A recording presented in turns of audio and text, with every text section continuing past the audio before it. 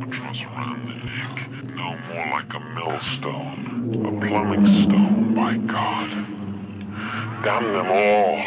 Hey everyone, welcome back to the Heart of Horror. I'm one of your hosts, Bo. With me, as always, the lady of letters now, a literary luminary, a champion of the authorial underdog, Kay Pollock. So, since we last recorded, you have a whole new show you are doing now. Yeah, it hasn't officially started. Social media started. That's up and running. Just create buzz. Yeah, I get it. Marketing, the thing I never do. Oh god, marketing is a fucker. And I'm like trying to do different, at least like some sort of output every day, and I'm just like, ugh. I have no time. I mean, I have to do my makeup like every day, like full on, and I have to like, even if it's just like the 5 minutes it takes for me to do like a minute reel, because there's always so many outtakes where I've like I can't talk kind of thing, or like I say the title of the book wrong or something, I like and then I have to take it all off again because it's late and I'm knackered and need to go to bed, and it's just like marketing is just such a bane. And I feel like unless that is your only thing that you have to do, like that's your job, that's your full-time thing, like I feel like anyone has to self-market is just like so sick of it within about 2 minutes, but it's worthwhile to see like the interaction and like the feedback and stuff, so we move. But yeah, no, it's a new podcast about indie authors and their books, and basically there'll be like 2 episodes a month. One will be a review episode of a book, and then the next one will be an interview with the author. So that's first episode is going to be dropping in the next 2 weeks. So yeah, it's called Kate Anjou's Book Reviews. Look for it wherever you get your finer podcasts about books. Yeah. Or just podcasts in general. It doesn't have to be just books. I'll be sharing it around. So yeah, no, like Anjou is my middle name. And it rhymes with reviews. So yeah. I was wondering, I didn't know that was your middle name, or if you had told me I'd forgotten.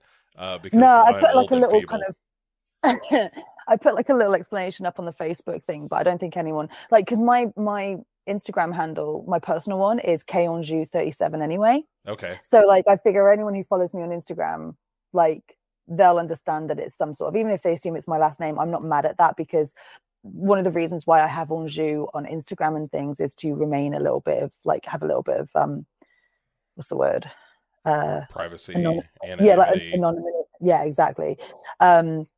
And stuff. So like, I don't really mind, but like for the people on Facebook who know me as Kate Pollock, like they're like, huh, what's that about? You just trying to sound poncy? So I put like a little kind of like thing about it saying, by the way, because I sort of said like, I thought Kate Anjou's Book Reviews sounds better than Kate Pollock's Chats a Load of Book Bollocks. But that's pretty good though. But apparently everyone prefers that name, so I guess fuck me, right? Yeah, Kate Pollock's Book Bollocks would be pretty good. Yeah. But yeah, just in case anyone is wondering, Anjou is spelled like the place in France, so Anjou. I would recommend, if you haven't, I just read recently a anthology collection called Bad Dolls from an author named Rachel Harrison. Okay. It's 4 stories that are more Twilight Zone-y than they are like outright horror. My podcast, literally, like I have got a bunch of fantasy and horror stuff because I've teamed up with this publication house called Quill and Crow, but I'm not exclusive to them either. And it is open all genres. It just happens to be I know a lot of fantasy and horror authors, and that happens to just be what I'll be rolling out for the most part. But I am open to any kind of author. Yeah, I would give her a try and see if you like. Yeah. I mean, just read the book and then. But I think she would be somebody that was, open to that kind of situation of dropping in and having a conversation, because And I think it would be interesting, as I was reading it, it's very female centric. Like all the stories are about sort of the female experience in various scenarios. And it was really interesting. It was I had my favorite, like with any anthology, right? Whether it's book or movie or whatever, there are some that really land, and there are some that don't. But there was one called Goblin. Oh, okay. That was about an app that you downloaded, and it was like this digital goblin that would scold you if you ate too much. I need me one of them. And except in the case of the main character of this story, it was a literal goblin. And the story was very much about, the eating disorders and the unrealistic expectations of how women look, and that cycle of being an average build person and feeling too fat or too thin, or not the right shape or right. And so it was but it was good. It was like that story in particular, I thought was really fun and interesting and self-aware and nice. Yeah, so a couple not so much, but that one in particular I really that one loved. in particular. I'll definitely check that out for sure. That sounds really interesting. Like, yeah, I'm not normally one for like anthologies, but I've picked up on a few lately that have actually been really good. So I think like the fact that it's like 4 stories as opposed to like, I think it's because for example, Stephen King's anthologies, like they always have like 10 of them, right, 10 stories in there. And like, it can be like a bit like, I don't know, like sometimes I like there's like a bunch that I don't even remember because it's just like, I don't know, it's just so like there's so much going on and different stories and different things. Whereas if there's only like 4 or something, 3 or 4, then that's like a good number because like you can kind of still get a lot of story from it as well. So right. I could tell you something about all 4 of these stories, but you're right. If I, read Night Shift or something from Stephen King, there is going to be some that I'm like, oh, I even remember that story was in there. And there is always, when especially when you're dealing with, something that collects like 15, 20 stories, there's always a couple that are like, this is a stinker. Like, this isn't even just a down note. This is legit bad. Yeah. This is just not a great story. It's just not even really like a complete story. It's more of like a thought process. Yeah. It's like 3 pages long or something. And I'm like, I don't understand what's just happened. And I'm not sure that I care. Right. But we're not here to talk about books. That's for smart people. And we don't take that approach with this show. Tonight we're definitely not. I mean, yes, we do. Sorry. We're gonna talk. Look, nothing I do can be called smart. At best, listenable. Aren't you a teacher? Yeah, but I don't record that. Which thank goodness. Oh man, yeah. Like, boy, we had a long break. The kids come back and they're just knuckleheads. Like, they have forgotten how to act like a human being around other people and so forth. And and they're freshmen to begin with. They're barely human as it is. Oh, definitely not. Especially the males. Like, no, forget about it. They're basically monkeys. I had a conversation with a kid just yesterday where he was talking about how he got in trouble because the way he put it was somebody snitched because me and another guy were about to fight, and somebody told a teacher. And I was like, you understand how dumb it is to get in a fight at school, right? And he was like, well, but what if no one sees you? I was like, when in the history of ever has there been a fight at school that did not draw a crowd of other kids hooting 100%. And hollering and Exactly. And also as well, now we have phones with cameras on them. Like, right. I'm amazed that shit wasn't on the internet by fucking second period. You know? And this is on the heels of Wednesday. There was a fight in the bathroom of the boys' bathroom right next to my classroom. So it was one of those things where one of the teachers runs in. It's like, there's a fight in the boys' room. And so, like, I have to truck out of the room and go in there. Well, hang on. Why do you have to go see? Why can't that teacher go deal with it? Well, a female teacher for one. Okay. And also, she's just not that big. And a couple of guys, if they're actually coming to blows, like, she could get hurt, you know? Yeah, but by the time I show up, the SRO, which is the sort of police officer on campus, has already shown up. What? Oh, yeah. We've got like 2 or 3. Look, we live in a world where there's a school shooting in America about once a week. So there are cops. I mean, no, I get it. I get it. I just, that's such a literal foreign concept. I know. It's nuts. And anyway, but so the SRO has already shown up and has sprayed pepper spray. And so these are kids. No, right. Well, but you know, that's kind of, I guess, what they're trained to do.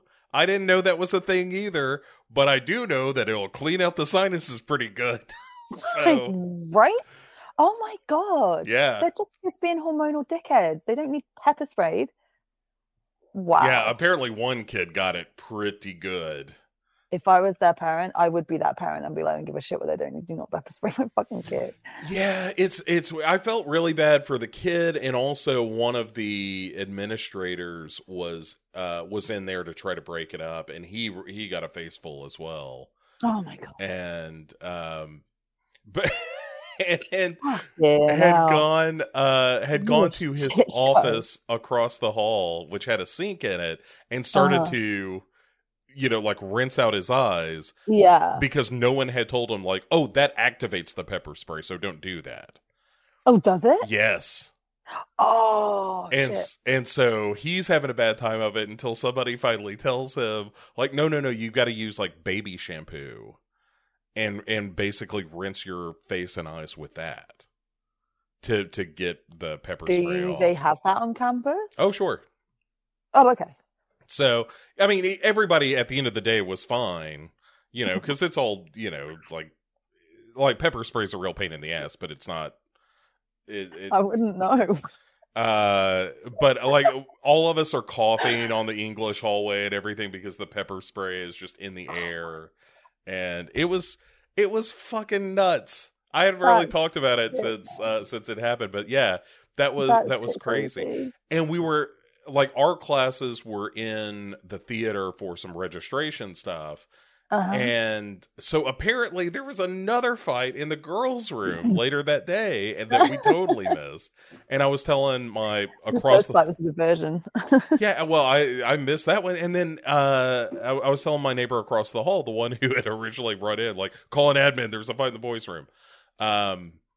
But I was like, man, we're out of the hallway for a day, and it just goes to shit. Like, we're the glue holding together we're the thin blue line between anarchy and order, apparently, in the English hallway. English fucking department be crazy. Doesn't say English kids be crazy, but then I realized that just makes it sound like kids in my country. Right. Like, they fight, but our teachers don't give a fuck. Yeah, well, and that's They're just like, well, you're an idiot for getting a black eye. Sit the fuck down.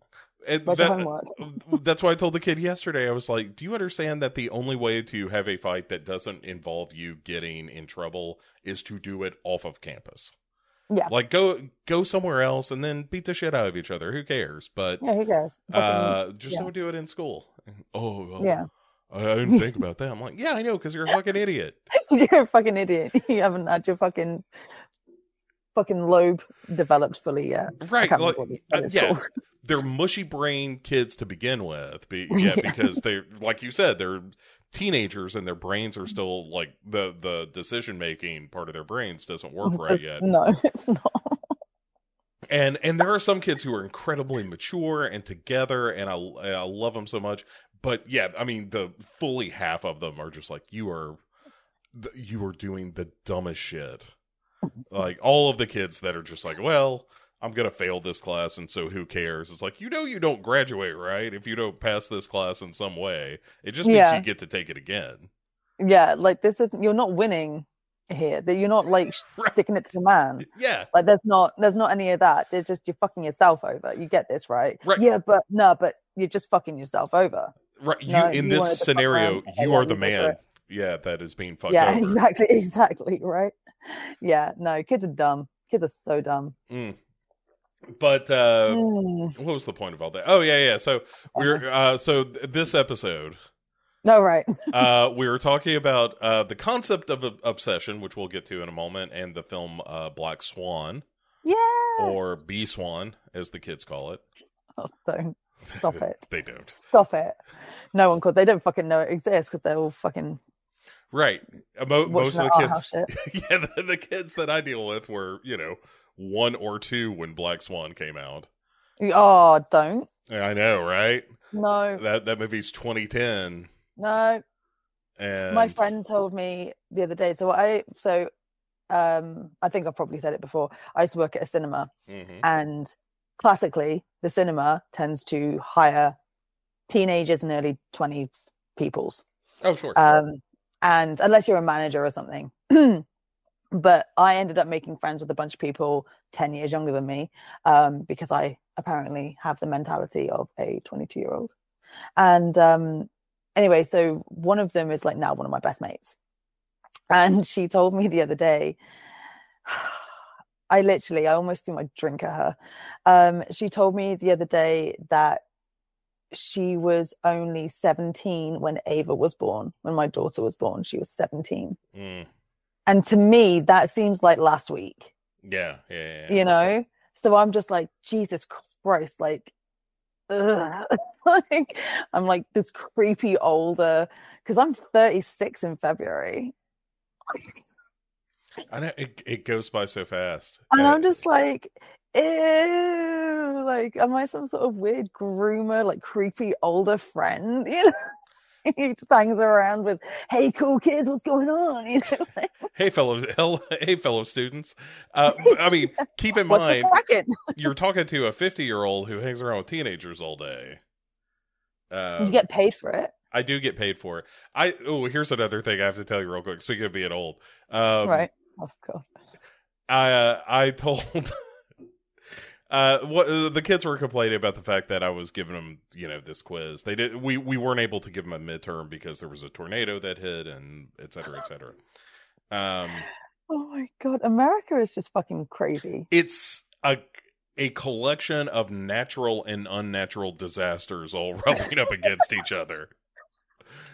But in this case, we weren't able to give a full midterm, but I was like, hey, we're going to do this little mini midterm because there's some data I want to gather. Like, I want to know where you are. The reason that I give you a midterm isn't just to punish you and give you a long test. It's so that we know if you're learning shit. And so I gave him a little bit of that. And one of the kids in my first period class says, nobody is giving us a quiz on the Monday after we get back. And I said, actually, that's not true, because Sarah across the hall is also giving her kids this same quiz. And they said, well, okay, so just the two of you. And I said, yeah, but that's because we're the coolest. And then to prove me wrong, oh no, this kid writes an essay about how I am not the coolest teacher.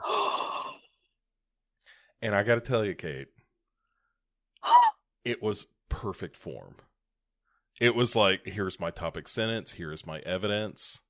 And I was like, haha, even though you think you're fucking me, you have actually learned how to write an essay properly.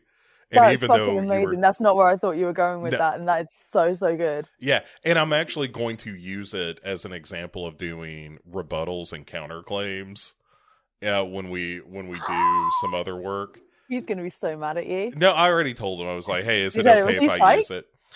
Yeah, he said absolutely, and like that's hilarious. I tell him all the time that he is my nemesis. And I love that shit from teachers. Like I had a French teacher like that. He was exactly kind of your energy.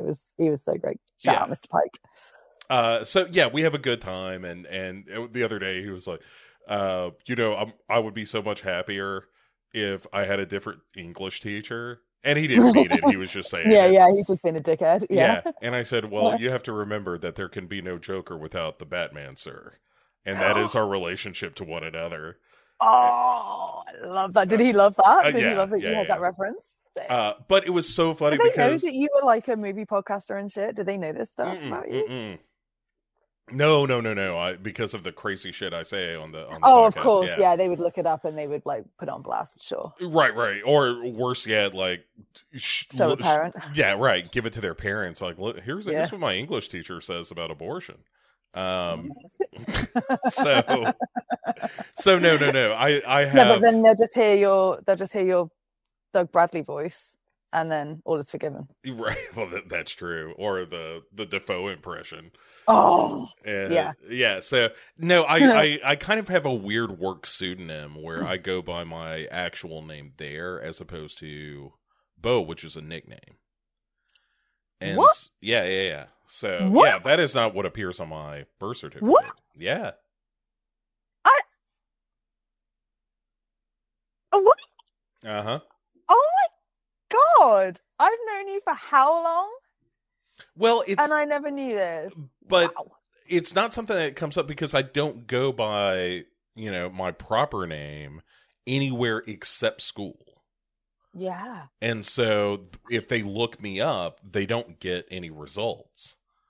And so it works out. Yeah. So, yeah, I mean, I've mentioned that I've had movies made and things like that, and they have searched and not found anything. So, nice. So far so good. The system works. Right. Wow, I did not know that. Oh, that's awesome. So, and if they ever come, up with something, and technically, because I'm not using like school grounds or property or anything like that, like I can't really You're allowed get to have a trouble for hobby. anything, Jesus. right? But it would still make life more difficult if they were like, "Hey, I was listening to this podcast you were on, and you were, saying this crazy shit about, insert incendiary topic here." But yeah, so anyway, so Black Swan. Before we jump into that though, let's talk about haunted romance. Oh, right. So I decided that I was going to go, I sent you that screenshot. Mm-hmm. I decided I was going to go with that because it was a nice little follow-up from last episodes where we it's the same show. Mm-hmm. So last time we talked about this woman, Amethyst Realm. Just sounds like she is dancing on a pole. Like it's just crystal. Everybody, enjoy the Guns N' Roses. Next up, Amethyst Realm. Yeah, very that. So I just happened to come across on Instagram. It was just like literally the screenshot that I sent you. It was just this headline. And I was like, oh, all right, not really ghosts, but there is enough weirdness here. And also there are a lot of similarities to things like what Amethyst Realm was saying in the way that they communicate and stuff. So this one is about a woman, an American woman called Emanuela Rose, who is dating an alien and wants him to propose. So I've got this here. She's proposing or the alien's proposing? Well, technically the alien's proposing. Okay. But apparently he doesn't really understand human customs. Okay. So he keeps getting it wrong. Okay. Right. I'll get there. So Emanuela Rose. Sorry, it's okay. It's making me laugh because you'll find out in a minute. Emanuela Rose claims she first met her boyfriend when a UFO appeared outside her window to abduct her. Once on board, she met 5 aliens, one of which began visiting her frequently and has since become her lover. She's been dating him for over a year and is ready for him to pop the question. It all started with an Instagram post. She's an actor, sus much. Mm-hmm. She's an actor and posts a lot of reels and things about dating. And in one of them, she said she'd rather be abducted than have to go through dating apps again. And apparently aliens are also on Instagram, because that night she got abducted. And she says that it was a very calming experience with this yellow light. And she thought, I think I'm being abducted by aliens. This must be a dream. But it wasn't. She wasn't scared. And she was in this room with the 5 aliens and immediately saw, ready? Mm-hmm. Emmanuel. So she's called Emanuela. Mm-hmm. And he's called Emmanuel. Oh, well, that's, Yeah. I guess that's good for monogramming. Right. Well, she fell immediately in love when she saw him, and they've been together a year. So the similarity in names. This is because, right, aliens don't have names. So she changed her name from Abby to Emanuela, which is her middle name, and she gave him the male counterpart, Emmanuel. Yeah. Okay. So she couldn't have just called him Steve or no. Yeah, this is Terry. That's how you know it's a different person and not just some shit I made up. Exactly. They've been on dates, but he doesn't really get how they work. But she's been traveling in outer space too. In outer space too. Though she can't travel too far as her human form can't take it. So she can't go to his home planet in the Andromeda galaxy. Mm-hmm. But they go to the cinema and stuff. She has placed his spirit. Oh, fuck me. She has. I don't know why I forgot about this when this is literally on her lap in the entire interview. Mm-hmm. She has placed his spirit inside an inflatable alien doll, as he doesn't have a physical form on this plane. Okay, well, this combines two things I like, which is people coming up with crazy shit about dating ghosts and aliens and haunted dolls. I like everything. Yeah. So this is where it kind of has a commonality with like ghosts and stuff. So they speak telepathically, and they are intimate. Sure. I know, right? Oh, the voices inside your head? Okay. Right. She said, direct quote, ready?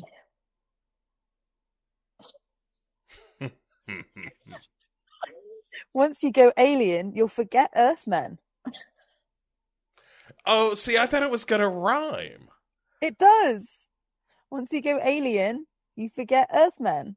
It's like alien men. I know. That's a really strained rhyme, though. It is, but do you know what? She's trying so hard with her delivery. Yeah, okay, all right. It's really sweet. / pathetic.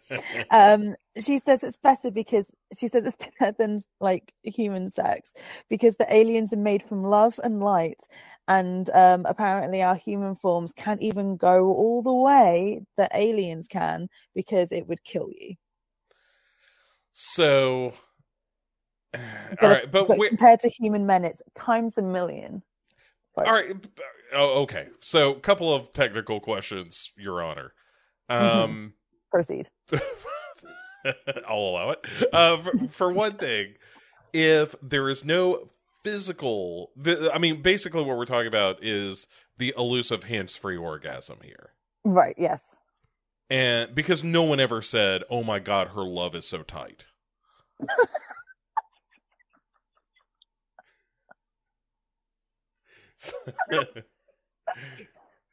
or his light you don't is know so that, big. Though. Hearsay, objection. Fair enough. You're right. It's a big world, and a lot of people have said a lot of things.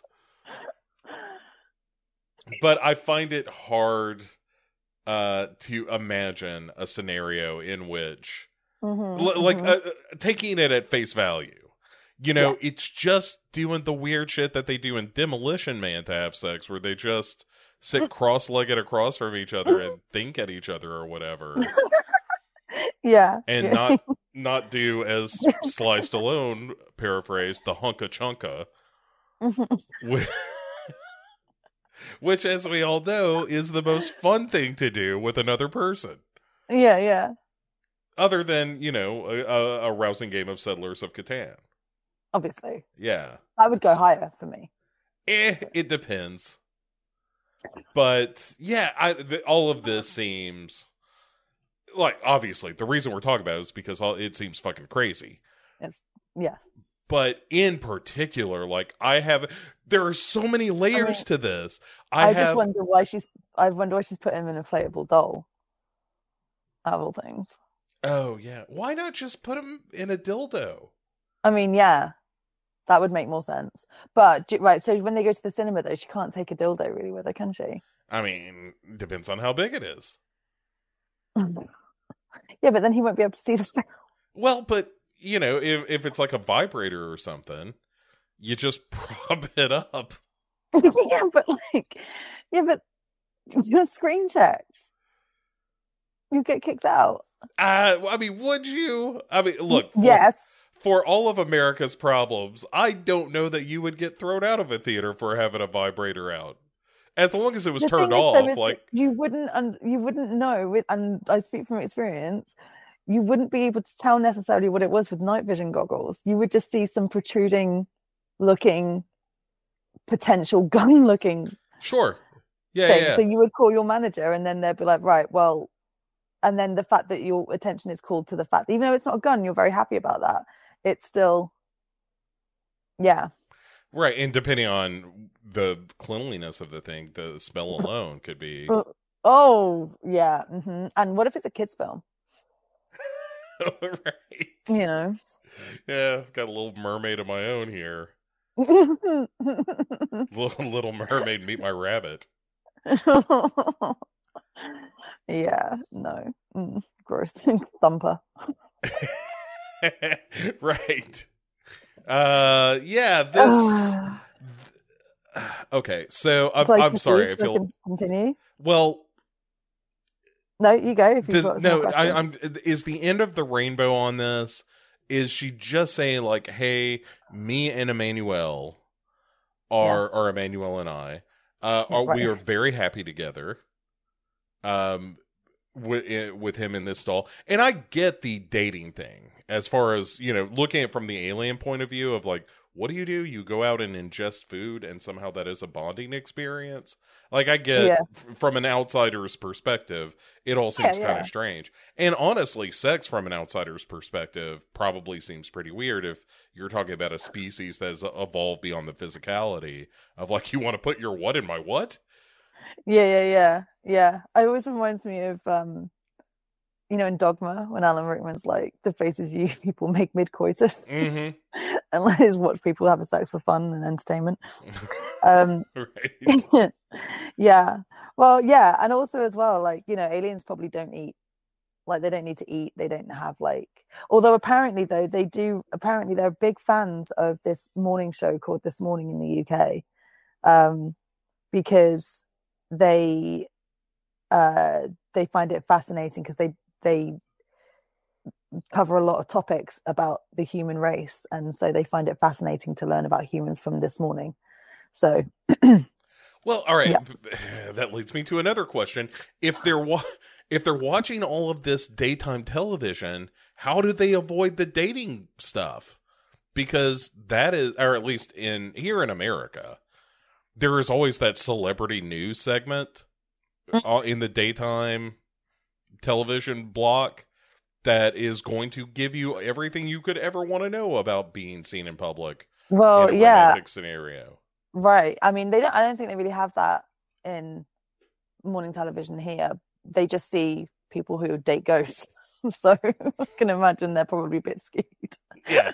Okay. Fair enough. All right, more of a cultural. Maybe a cultural thing, right? If they're like particular to this one show, they're not going to get any of that like dating segment. And honestly, good for them for taking a look at the rest of the world and just saying, you know what, strictly UK. I mean, I don't know why not Canada or something, or like New Zealand, but yeah, sure, we'll take it. Well, obviously the Canadian problem is all the apologies. Yeah, come on, England. We'd say sorry for everything. Yeah, I'll bump into I'll like have someone will bump into me and I'll say sorry. Like, yeah, maybe it's just the better beer. Maybe it's the better chocolate. Yeah, that's true. Yeah. Elite chocolate. Yeah. Do you Mm. want to hear the last bit? Oh, of course I do. Okay. So she wants him to propose, but he's still learning human customs, as we've discussed, Uh-huh. and she's pretty traditional and wants a ring. But because he doesn't really understand the concept, when she turned round and said that she wanted a big rock, he brought her some pebbles from the beach. He has no earth money, so she's saving for her own ring. Because if he were to get one from his planet, it would be really obvious that it was an alien ring, and she doesn't want him to end up in Area 51 with the other aliens. But apparently she can go on national television and the internet about it. They decided that as a couple that because the show being really popular with aliens, because this was sort of raised on the show, like, so, you know, are you nervous about being on TV about it then? And they were like, they decided as a couple that because the show being popular with aliens, that they would come on as a way to gradually accustom Earth to aliens, because the aliens want to come and help us as they're worried about us. But if they come on too strong, there's a good chance of war. But what is quite lols is that we're kind of like the Scuzz planet, apparently. Yeah, that fits. Yeah, it tracks. So apparently when they get to center Earth from their own planets, it's considered like a downgrade. Like, ew, do we have to? So do you think, you know, Emmanuel's friends, like, you know, Krebnar, as he's known to his friends or whatever, do you think they're just kind of giving him shit all the time? Like, oh, yeah. No, know. they actually address that on the show. They're just like, oh, God, we got to go and like drop him off again because like he's part of the ship and the crew. So. Right. Well, and yeah, and also if you're that advanced as a civilization, it would be like if you ran into somebody that was dating a chimpanzee. Yeah. You're kind of like, all right, cool for you, bro. This all legit? Yeah. Okay. I think this is against the law. Like, we love you, bro. We're here for you. You know, we support you, and as long as you're happy, but maybe have a rethink. You know, yeah, but he's probably putting like, your what and where. He's probably like, what his buddies give a shit about. He's like, look, as soon as I'm done with this rotation, I'm out of here. And she's like, oh, do you know what would be so funny if she's bugging him for like an engagement, and he's like, what's an engagement? Wink, wink. You know, and he's purposely trying to like, oh, I don't know your human customs. Here's some rocks, actual rocks. And he's just like, yeah, I'm just playing her, guys. Like, you know, I've got it around my finger.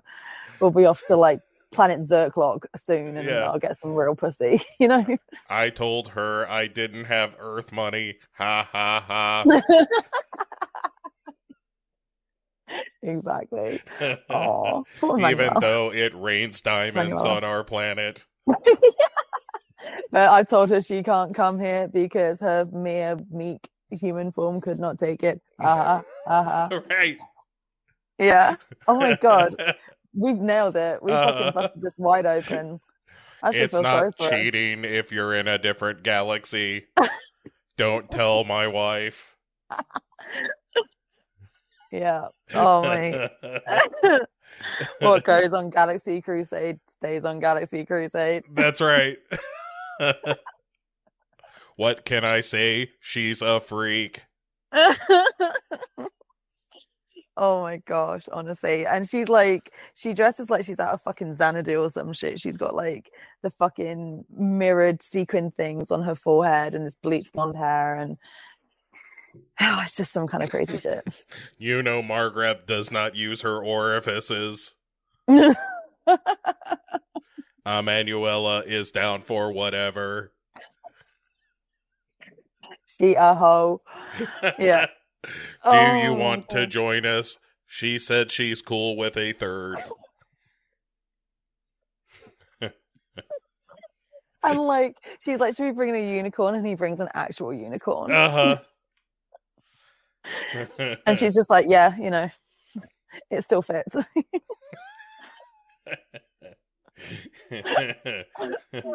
Oh my God. Yeah, this is pretty good. I like the fact that we have opened up our weird dating situation to just the universe. Hey, we're not close-minded people. Right. I mean, we got to We'll find judge that. the shit out of you, but like, you know, we won't not let you be on our show. So Next time around, we got to look for the woman who's like dating Sasquatch. oh, I'll find it if it's out there. It's I'll find it. it's got to be out there. Got to be right. Yeah. I mean, if people are fucking ghosts and aliens in Fucking ET. trapped inside a doll, a big hairy Sasquatch, like, you know, that seems like women who like bears, you know, like that kind of thing. It's just the natural extension. Yeah, I reckon that there could be like shit. What did I just literally thought of it, and the fucking thing just went up. Oh, I reckon there's someone who claims that they're dating like a mermaid or some shit. Oh, 100%. Yeah, and they're just like, Phil, that's a manatee. You have been fucking a manatee for. Well, I love her. She's a great listener. She is. he watches Cold Skin with her. It's like their date movie. Oh yeah, The Lighthouse. Yeah, exactly. Yeah, all that shit. Yeah, Siren and stuff. Well, should we talk about our actual movie? Black Swan. Yeah. Yeah, we're talking about fucking like animals and shit. Yeah. Yeah. Speaking of. So segue there. Well, and obviously we want to talk a little bit too about the idea of obsession, because that's you know, this movie ultimately is about a character that is obsessed with being the perfect dancer, and along the way realizes that, or is told that being perfect also means being passionate. Yes. You know, that is the thing that she lacks in her life and her dancing. And, you know, watching it again, so the quick summary of the beginning of this, at least, is Natalie Portman is a dancer in a company that's going to launch a new production of Swan Lake. The older dancer in the troupe, played by Winona Ryder, is being bounced right the fuck out of there for being old. Yeah, and she's very bitter about it. Oh yeah. But one of my favorite scenes in the movie is when Natalie Portman goes to her later to be like, I understand how you feel, and she's like, get the fuck out of here. Yeah, and starts stabbing up her face. Yeah. Well, I'm pretty sure that's just a delusion. So. Probably, because as we learn, Natalie Portman is Kookaburra in this movie. Yeah, she's losing her fucking mind. Right. But yeah, I mean, so she gets an opportunity. Like she has this very precise and like she has a lot of talent, but she lacks this sort of flair.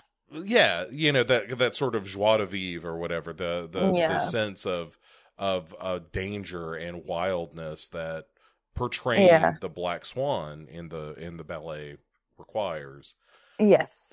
And she has her mother, as played by Barbara Hershey, who not There's since fucking some icons in this fucking film. No kidding, but I mean, not since Piper Laurie and Carrie has a mother been so maniacal integral in that way. Yeah, and like it's actually, you know what, I've never thought of that comparison before, but fuck yeah, like that whole like and because she takes dancing like a religion almost, it's like it's the way that she is trying to keep her daughter childlike, and this is your goal, and her goal, but then at the same time though, like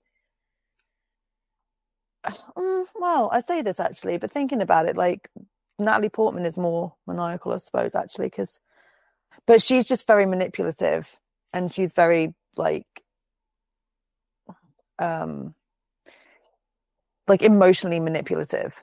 Yeah, like she's supportive until Natalie Portman begins to succeed. Yeah, and then it's like, I gotta tear you down. Like, I need you wanting to be a great dancer, but I can't have you actually being a great dancer. No, because then I'm going to lose you. Right. And her bedroom, like one of those things that as I watched it again, she's got the bedroom of a child. She does, yeah.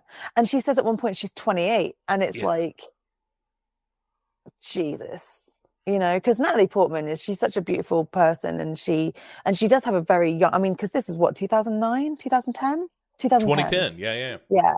So this is 13 years ago, you know, so she was probably about 28 or something, but she has such a youthness about her. Like, if someone told me that she was 22, I'd be like, yeah, I buy that, you know. And like, I've seen this film a number of times, but there's always like a few years in between, and it's been a couple of years since I've last watched it, and I always forget that she's 28 in this, and every time I'm like, fuck, because like I don't know a single 20-year-old. Oh, actually, in saying that, my ex's sister is like 35 and her bedroom's like that, and she's never moved out. Yeah, she's a fucking mess. Like, and because she's a dickhead person too, so I don't mind saying it.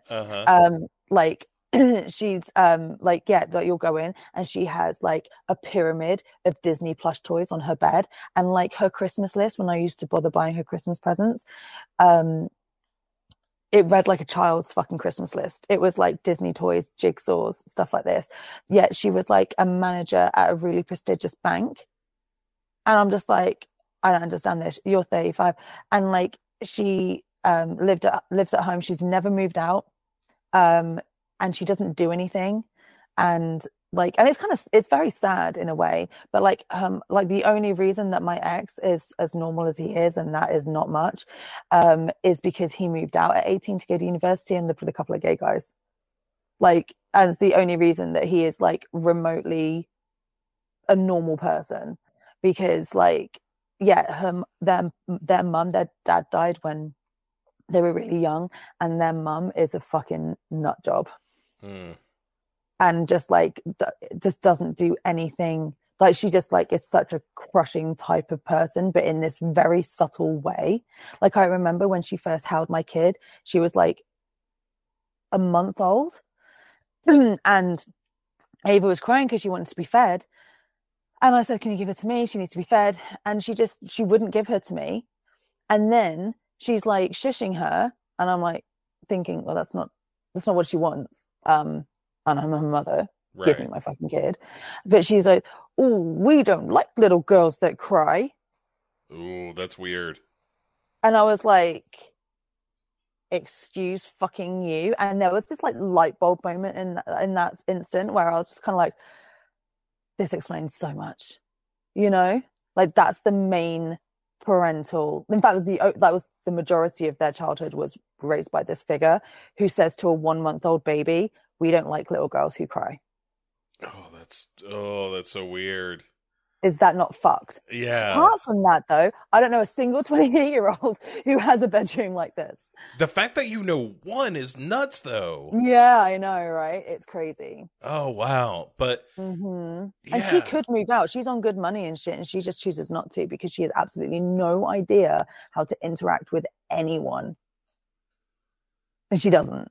She got invited on a night out with her co-workers, and I was like, oh, how was that? Because before I knew what an arsehole she was, I was always like trying to like encourage her to be a bit more, you know, confident and whatever. Mm-hmm. And she was just like, oh, I really didn't like it. All they did was drink and ask me questions. You mean have a conversation? Like, yeah, like on Friday night drinks. Yeah. Friday night drinks, they're going to be drinking and they want to have a conversation with you, so they will ask you questions, and she just did not know what to do with it. Yeah, that's weird. It's fucked up, right? Yeah. That was honestly one of, like, I'm not big on making like New Year's resolutions and that kind of thing, but like one of the things that I'm big on breaking them. Well, that's why I don't make them, right? It's just because I don't want to see them fall by the wayside so quickly. Yeah, don't set yourself up to fail. Just don't bother. Yeah, but one of the things that I wanted to do this year, because I've spent so much time recently, and by recently I mean the past like 2.5 years, doing nothing but like working to get my license to teach, and then starting the job and all that, and going to school.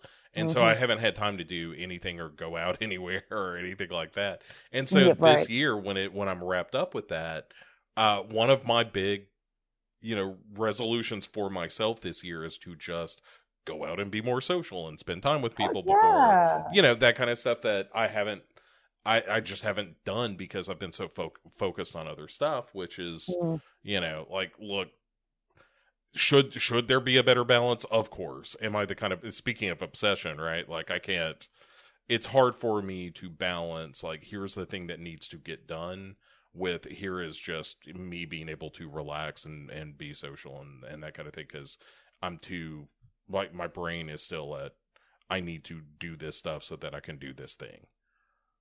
Which is a real problem for me. My therapist will tell you all about it. Cool. I'll give him a call. Yeah, no, she can give you the rundown of all the weird, like, OCD, accomplishment shit. Yeah. That I am obsessed with. No, I look forward to it. Yeah. It'll be a good time. You'll like it. Yeah. Like, no, if my ex's sister wasn't such an asshole, I'd feel like so, like, I'd feel really, like, sad. Mm-hmm. Because I'd just be like, wow, you just weren't given a chance. And, and now you're, like, a fully grown adult, but you have this mindset of a very insecure teenager or whatever, like, but, she is a total fucking bigot. So, also not great. Yeah. Yeah. So I don't really feel that bad for her because I'm just like, but then at the same time, it's kind of like, well, so's your mom. So, like, if that's all you, and she lives in this area that is very like that. And, so I guess it's coming from a place of ignorance as opposed to like real prejudice. Mm-hmm. But still, though, it's very difficult to keep that in mind when she comes out with some of the stuff that she comes out with. And all I want to do is punch her stupid face in. And she has a real punchable face. Fuck me. Jesus Christ. Right. Anyways, it's fine. It's not my problem. He's an ex. It's fine. Oh, honestly, that family triggers me so bad. Yeah, it sounds like a real mess of a situation. It really is such a fuck up of a family, and I'm so glad I'm out of it. And I'm like, I know it sounds awful, but they don't really make any kind of effort with our kid. So like, I'm really not unhappy about it. I'm just, fine, send us money. Don't bother come visit. That is actually my preferred option. Right. I'll take a gift card over a visit any day. Fuck yeah. Yeah. There's only so much I can fucking feign, Anyways, yeah, right. As obsessive and downtrodden mother. Yeah, and I really like Barbara Hershey in this as so good. Yeah, that mother that can't let go, and to the point, like, we talked about the bedroom and so forth, but it's just it's everything. Like, I'm gonna cut your nails because you're scratching yourself again. Yeah, and she literally puts her in like mittens, like you do with a newborn. Because they scratch and their nails are fucking. Have you ever fucking felt a newborn's nails? They are sharp as shit. And you put little mittens on them, stop them from hurting themselves in their sleep and shit. She does the same thing to her. She buys this cake, which I wouldn't even get my kid. It's so pink and with roses, and it's just so pink. That's the scene that's really like, all right, we are not dealing with a stable person, because she gets the cake for Natalie Portman to celebrate the fact that, like, she gets the part in the ballet, like she's going to be the White Swan and Black Swan. Black Swan. And Natalie Portman is like, I really can't be eating this right now because, I got to watch my weight and my stomach's all in knots as well. Like, right. I'm like, yeah. But mainly the weight thing, I think, probably. Right. I mean, in her own way, it's like, I appreciate it, but I need to not eat this. And Barbara Hershey's immediately is like, oh, well, fuck me then. Let's just throw the cake away. Yeah. And she's like, no, I don't mean it like that. And, and that's like, Barbara Hershey has two gears in this movie. One is like the doting mother that infantilizes Natalie Portman, and the other is the cruel mother that is trying to tear her down. And exactly. And the switch gets flipped on a dime. Oh, 100%. Yeah. Yeah, definitely. It's like, when Natalie Portman really stands up to her and stuff, and then the next morning she's just sat sullen in this chair, like, I'm waiting for you kind of thing. Like, and like Natalie Portman's like, I don't have time for this shit. But like, yeah, it's just like that. She's just you can tell that she kind of has this arsenal of emotional manipulation and these like things of like, I know what I'll do in this situation, I know how I'll do it this situation, kind of thing. You can tell that she just sort of has these kind of like things that she'll do to elicit a particular response from Nina, Natalie Portman's character. And like, you know, and I think it obviously, as it goes on and Natalie Portman sort of moves away from this docile, very submissive daughter, like that's when her behavior sort of ranks up more and more, because she's losing that control over her. Yeah, and does these really petty things, like when the night after, you know, Natalie Portman and Mila Kunis go out, you know, in theory to celebrate Natalie Portman getting the role and to cut loose a little bit and so forth. Even though it will get into that relationship in a minute, but yeah, we will. But when she does the play of like Natalie Portman comes up drunk, goes to bed, she has the, you know, what we later learn is this fantasy of having this, you know, incredibly hot session with Mila Kunis, and but then lets her oversleep for the audition. Yeah, and for the rehearsal. Right. Yeah. Or not the audition. She's already got the part, but yeah. And right, and it's it's like the last rehearsal as well. Like it's the day of, and they're on the stage, they're learning the routine, but like with all the place settings and everything, the stage settings and stuff, and like, you know, all of that stuff. So it's like one of the most important rehearsals, and she'll know that. She's a dancer, she'll know how important that is, and she still lets sleep in because she's such a fucking cunt. Right. Yeah, I mean, but it's totally just to get back at her for, you know, showing any kind of disobedience and you know, standing up for herself. And so Barbara Hershey is going to get back at her by completely sabotaging the career that she, you know, has professed that she wants Natalie Portman to have. Oh yeah, you can tell that she's like the main driving force behind her wanting to get into dancing to this level, and like and also like the maniacal precision that like Natalie Portman instills in all of her dancing and things, because she's got this maniacal fucking mother behind it all. Which, yeah, I hadn't really thought about it, but just taking that to the extreme, you know, the reason she is such a good, precise dancer is probably for that very reason, that she doesn't necessarily have passion for dance, but she's been doing it for so long, you know, and has enough natural ability and so forth that it, you know, that it works, but she doesn't have the passion for dance, which is the whole thrust of the movie, is that, you know, she's got this incredible talent and you know, precision with her movements. But, you know, when you first see Mila Kunis dancing, and, you know, the head of the company is comparing them, as played by Vincent Cassel, and he's, you know, saying like, look, it's effortless. Like, you know, her dancing isn't as precise as yours, but, you know, she's dancing with this kind of natural ability that just is compelling and makes you want to look at her and that sort of thing. Yeah, she stands out.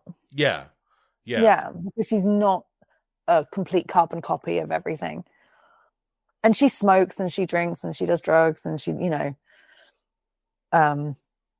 she's very, very loose, and not only just very loose, but very confident as well.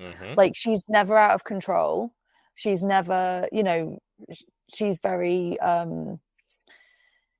she's like, she dares to bend the rules, but like to her, it's not even like a thing. She's not doing it to be like, you know, a rebel or anything. She's just doing, like, that's what I want to do. What's the problem here? There's no problem. Yeah. Like, whereas Natalie Portman is just complete opposite of that, and she can't draw outside the lines no matter what, you know, like, and, you know, there's obviously like a level of admiration, but also jealousy there. And you can see like, why can't, like she said, like you can see on her face, like, why can't I do that? Why can't I be like that? Why can't I, you know, And it's like such an interesting dynamic between those two. Like Mila Kunis really isn't in it very much at all. But when she is, she's always engaged with Nina, and it's almost like, to me, she's like the little devil on her shoulder. Mm-hmm. And just sort of like whispering in her ear and like nudging her in certain ways, but like there's a freedom with it as well. Like, that Nina really wants to be like Lily. She really kind of like wishes she had that freedom to be able to not necessarily do all the things that she does, but just have the ability to do it if she wanted to. But she's so restricted by like her own psyche and her mother and, her expectations of herself and what she feels the expectations are from her peers and things like that, that she just can't do it until it's kind of too late. Yeah. Well, yeah. I'm just kind of unpacking a lot of the things that you were talking about there, because Mila Kunis is the Black Swan version of her.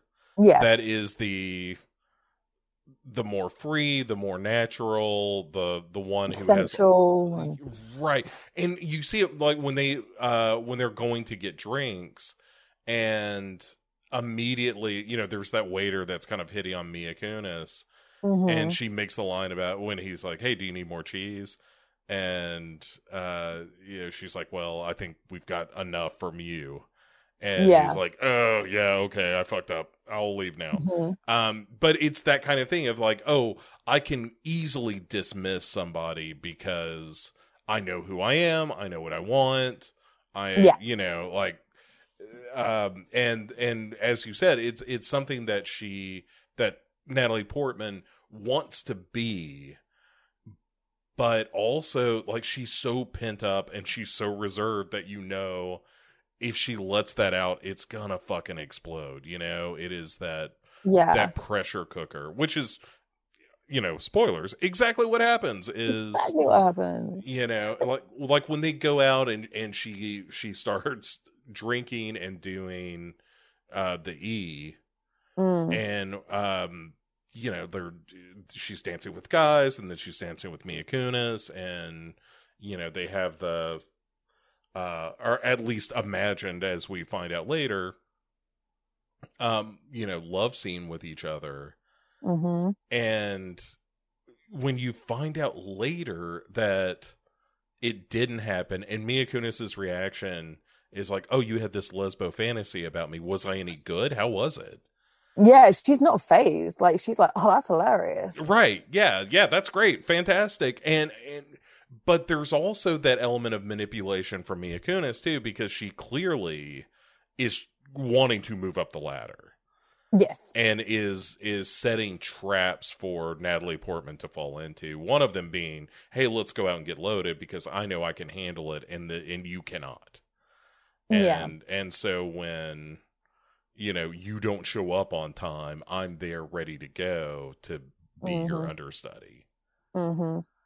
So yeah, it's like all that stuff is really there's so fun. many different things at play in this film. It's so good. Yeah. And also what I was going to say is like, I wonder if like, this sort of like need from Nina to be, more free in things, whether that would even occur to her if it weren't for this role and Vincent Cassel, Thomas being so like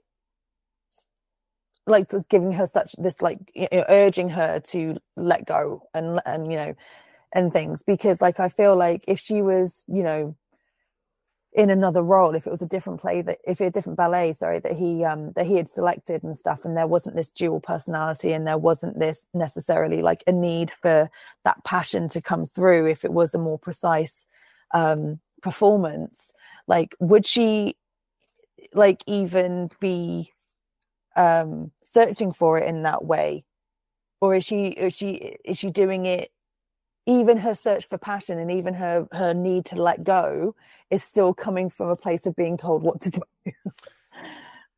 Yeah, that's an interesting idea. I don't know. I mean, I think it's the perfect I think storm. Eventually she would, but like probably maybe, but like it just seems interesting that she just the thought never even occurs to her until Vincent Cassel has her in his office. Well, and it's, this growing desire to break away from her mother, which is clearly already there. Yeah. And Vincent Cassel is, without knowing that dynamic, is encouraging her to be more rebellious and to be, more assertive and live freer. And, like one of her homework at one point is like, go home and touch yourself. Oh my God. I've said this on, I'm pretty sure Eden is in my other show, or at some point.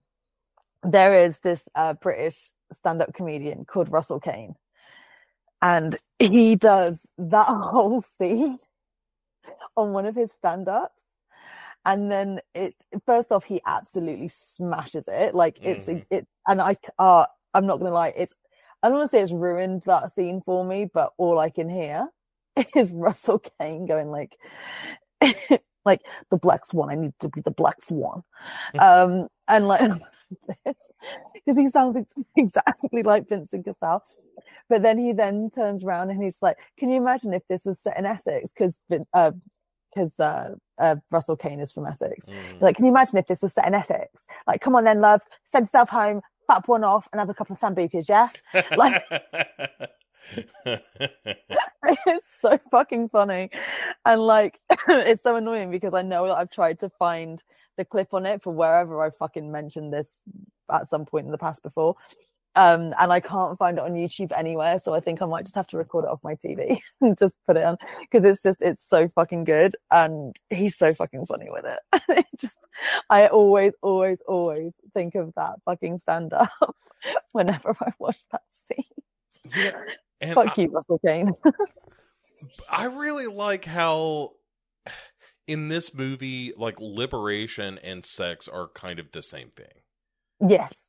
Like freedom to please yourself. Especially female sexuality in that way. It's such a repressed thing.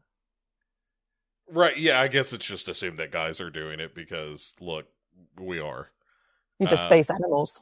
Right, look, you give us, if we're 2 cars behind in the drive-thru, it's like, well, I got like 6 minutes here. That's more than enough time. It's like warm and close, Right. I got a baseball glove in here somewhere. Come on. Yeah, I got a phone that can get me to Pornhub. Yeah. And 3 uninterrupted minutes, and that's really all I need. But yeah, it is the like Natalie Portman is that kind of prim and proper virginal. In fact, one of the conversations they have is, when he's like, "Are you a virgin?" And well, then you have nothing to be embarrassed about, and that sort of thing. So yeah, I can't imagine her being a virgin, not being a virgin. Like, she def is. Yeah, I mean, you're probably right. You're probably right that she is lying, that she is in fact a virgin. Because I just can't imagine her having time for dates or even entertaining the idea of a date with someone. Or her mother allowing it. Yeah, I just can't imagine. I definitely can't imagine her having a one-night stand. No. No, she, like, the version of her that we meet at the beginning, she would 100% marry the first guy that went down on her. Yes. So she's turn into Glenn Close for sure. Yeah, right. And so as the movie goes on, she does make it to the final show, and there's the confrontation with Mila Kunis in the dressing room. Because she's late, and and our Vincent Cassel is like, hey, because of everything that's been going on, she's gonna perform tonight, and it's the first time that we see Natalie Portman like truly standing up for herself, where she's like, have you announced it yet? Can you afford to, given everything that happened with Winona Ryder? And so and that impresses Vincent Cassel as well. Like, he kind of goes, maybe you can be the Black Swan. Yeah, well, what was the thing that convinces him at first that she's okay for you? It's like her kind of standing up for herself in Hmm. some respect, because that's the thing he keeps telling her is that, like, you can do the White Swan, the virginal perfect character in this ballet. The Yeah, no thing, one's questioning that. right? What we Yeah. don't know that you can do is doing the dangerous stuff, the stuff that is much more raw and Yeah, passionate. be the seductress, be the bad, yeah, the Black Swan, literally, like, be the one that will break the rules, and Right. Yeah, That can be manipulative and can be sexy and all of those yes, things. And so the Black Swan, the body horror aspect of this movie finally reveals itself as she starts to, like, physically become yeah. this Black Swan, but And not it's been before. hinting at it as well, like throughout. It's really horrible, actually. It's really cringy and horrible. Yeah, she's like got these scratches on her shoulders, the backs of her shoulder blades, and Like her nail keeps bleeding and stuff, and she like pulls off her skin. It just gives me such an ick. yeah, and up to the point where she stabs Mia Kunis Hmm. in her dressing room, or Natalie Portman's dressing room, and finds her toes fusing together Oh as she yeah, gets ready for the big dance, the big night. yeah. And as she goes through, originally it starts going horribly wrong when she is the White Swan. And I wonder if that's not to sort of suggest, like, oh, well, now things are totally out of balance. Now she doesn't have the precision at all anymore. No, and she's not actually the perfect the White Swan anymore. She can't deal with that side of herself anymore. Right. It's got to be the more violent, passionate, sexual, Yeah. manipulative version. And once she becomes the Black Swan, like, she performs, this incredible, and it really is, as you're watching it, you're like, oh, if you Yeah. saw this performance, like, I don't really care that much for ballet, but you would still be pretty blown away by it. It's Yeah, pretty incredible. definitely. And she also has that moment where, she's riding this high off her performance, and then she just like sucks Vincent Cassel's face off. Yeah. The He looks so pleased with himself. I really love when she is going through that, final transformation into the Black Swan. That Yeah, kind and of it's just the bird wings. flesh skin that she Yes. has. Oh, it's so weird looking. I really When love she's it. walking through the backstage, like, Yeah. and and then it's like that ripple. Yeah. Yeah, it's so weird, and her eyes start going red. Like, yeah, it's really fucked, but it's so good though. It's really cool. It's this is kind of Aronofsky at his best. Hmm. Coming off of, like, Requiem for a Dream and The Wrestler and stuff like that into Black Yeah. Swan. It's, hard to argue that he is not just crushing it and then he does Noah, and it's like, what the fuck happened? Did he do Noah? Did he? I Yeah, didn't realize that was him. he did. That was his, and honestly, I think Noah is super interesting as a I haven't movie. seen it. It's not what you think it is, Okay. because there's like fucking monsters and stuff roaming around in that movie. Oh, that's cool. Yeah, it's really weird, and I don't think it's great, but I think it's really interesting. Yeah. And Okay. like, it's kind of a bad movie that only a genius could make. That needs to be back on the back of the cover. Right. Well, and I'm kind of ripping that off a little bit from Roger Ebert. I think it was. Oh, right. I think he was talking about Death to Smoochie, Oh, right. and he said only really talented people could make a movie that's this much of a mess. And that notion has always captured my imagination of, like, if you're gonna take the big swings, sometimes you're gonna whiff. Yeah. And that's how I felt about Noah, was like, this is kind of a whiff, but it's a really interesting swing to take. Yeah. And I felt the same way, like Alexander Payne doing Downsizing. I think that movie is a total mess, but Matt Damon. yeah. Yeah. I didn't see it. It looks awful. It's not great, but it's not great in a really interesting way. Okay. You know, like is it going to be one of those ones in like 20 years time where I was like, oh, it just wasn't understood at the time. It's an actual masterpiece. It might be like a Bowie album where it's not until a decade or more later that you're like, oh wow, that was really good. I just didn't understand it. Right. So what we realize as she's giving this performance is that Mila Kunis is alive. Yes. For one thing, she is not dead in the dressing room, and that she has stabbed herself. And so when it comes to the end of the performance, when she's giving the big, crescendo bit, that swan dive. Yeah, the literal swan dive onto a mattress, like she falls off the stage intentionally. But when she does so, they realize like, oh, she is bleeding out her gut. Yes. And, she says like, oh, it was perfect. I was perfect. Yeah. And I felt perfect. I felt perfection. Yeah. Yeah. Perfect. Yeah. And so that's kind of, the thrust of Black Swan, but it's, to do our movie review portion of it, like, it's a great fucking movie. It's really... It is a phenomenal film. Like, every time I watch it, I'm like, God damn it, that is so fucking good. Like, it's just, I have no critique on it. Like, bad critique, I mean. Like, it's just, to me, it's an absolutely phenomenal film. Like, that is one of the rare ones that I give, like, a 10 out of 10 on. Yeah, because every relationship is interesting.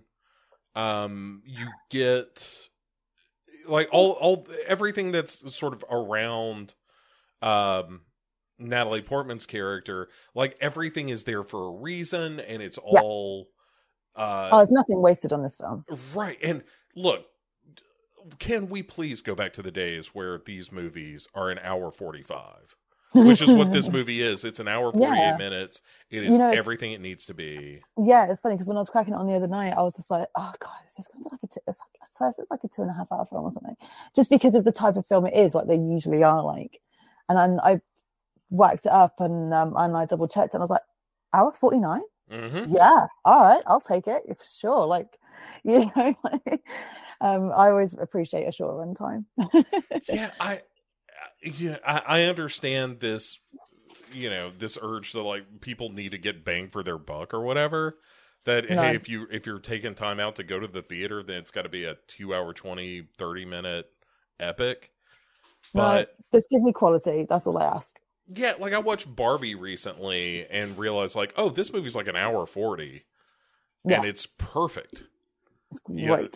This is exactly what this movie needed to be. Thank God it wasn't 2 hours and 10 minutes long. Oh my goodness, yeah, absolutely. 100% agree. That's just me being a cranky old man shaking my fist at the moon. No, do you know what though? I think as well, when you watch as many films as you and I do, and like especially when like you're a film podcaster, like you have to watch so many films, and like not only just for like the shows and stuff you're doing, but you also want to watch them just for your enjoyment.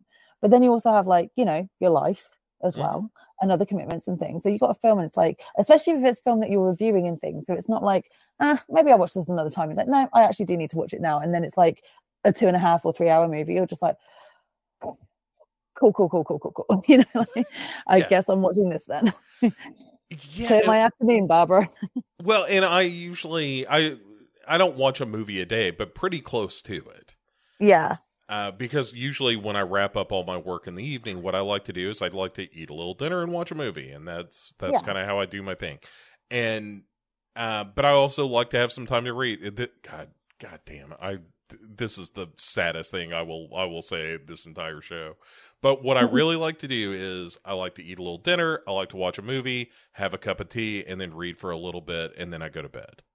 No, that's not. That's amazing. That sounds like that That's perfection. I love it. And most of my nights are like that. And what throws it off is when I sit down to eat and I'm like, what movie do I want to watch?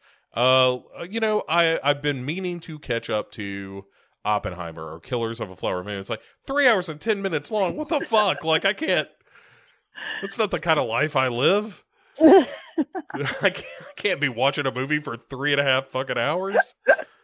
Yeah, no, 100%.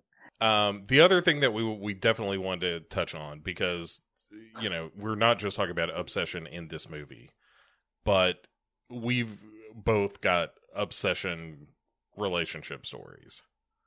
Oh yeah. And so you go first because yours are always better, and then I'll just make mine short, or I'll make one. No.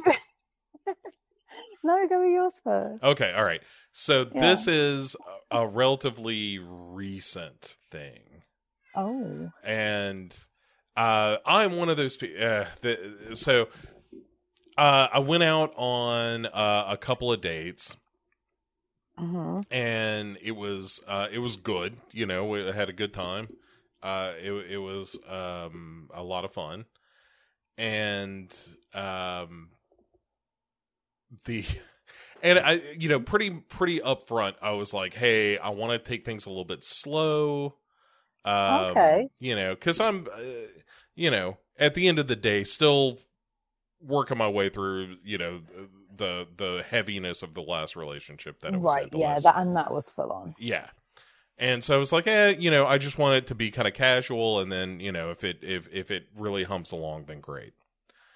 Humps. Yeah, right.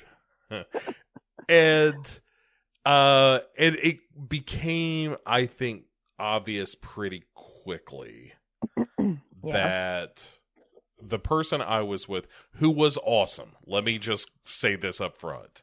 Okay. There's nothing about this person that was off-putting or anything like that. Mm-hmm. She was great. Mm. But she was like, I like you. I'm into this. I'm all in. Okay. And I was like, I am not. That is not where I am right now. And, but it was, and maybe this isn't like 100% obsession, but it was definitely that thing of like, you are into this relationship in a way that I'm not. Yeah, like way more than. Right. You're in with both feet.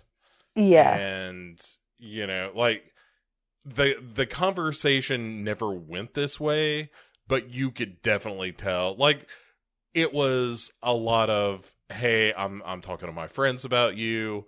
You should meet my kids are adults, but you should meet them. Ooh. Yeah, right. And I'm just like, I don't know about any of this. After how long is that?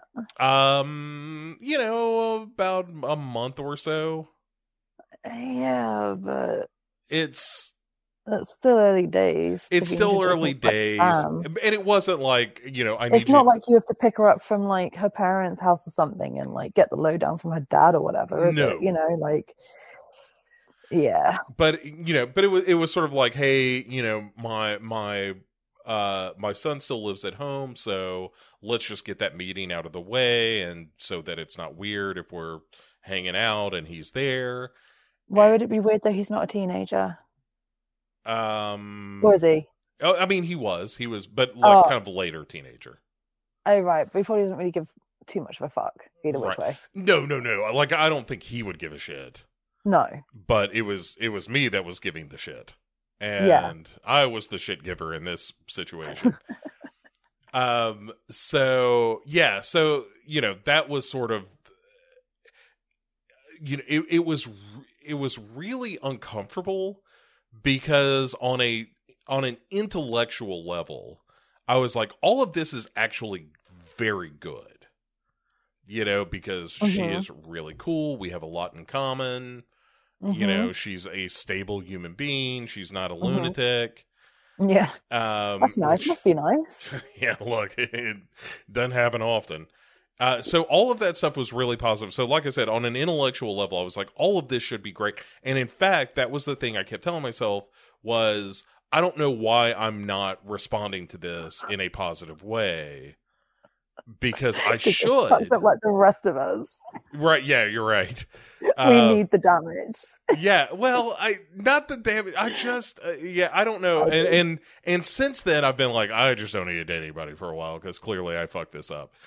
But yeah, it was definitely a situation of like, like, look, we've got to talk, and right, and I felt so bad because I was like, you are great, like, legitimately a great person.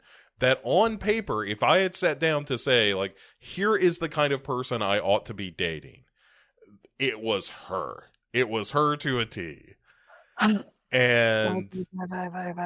I know, but I was like, I am not in a place for this right now. Like, I feel wildly uncomfortable.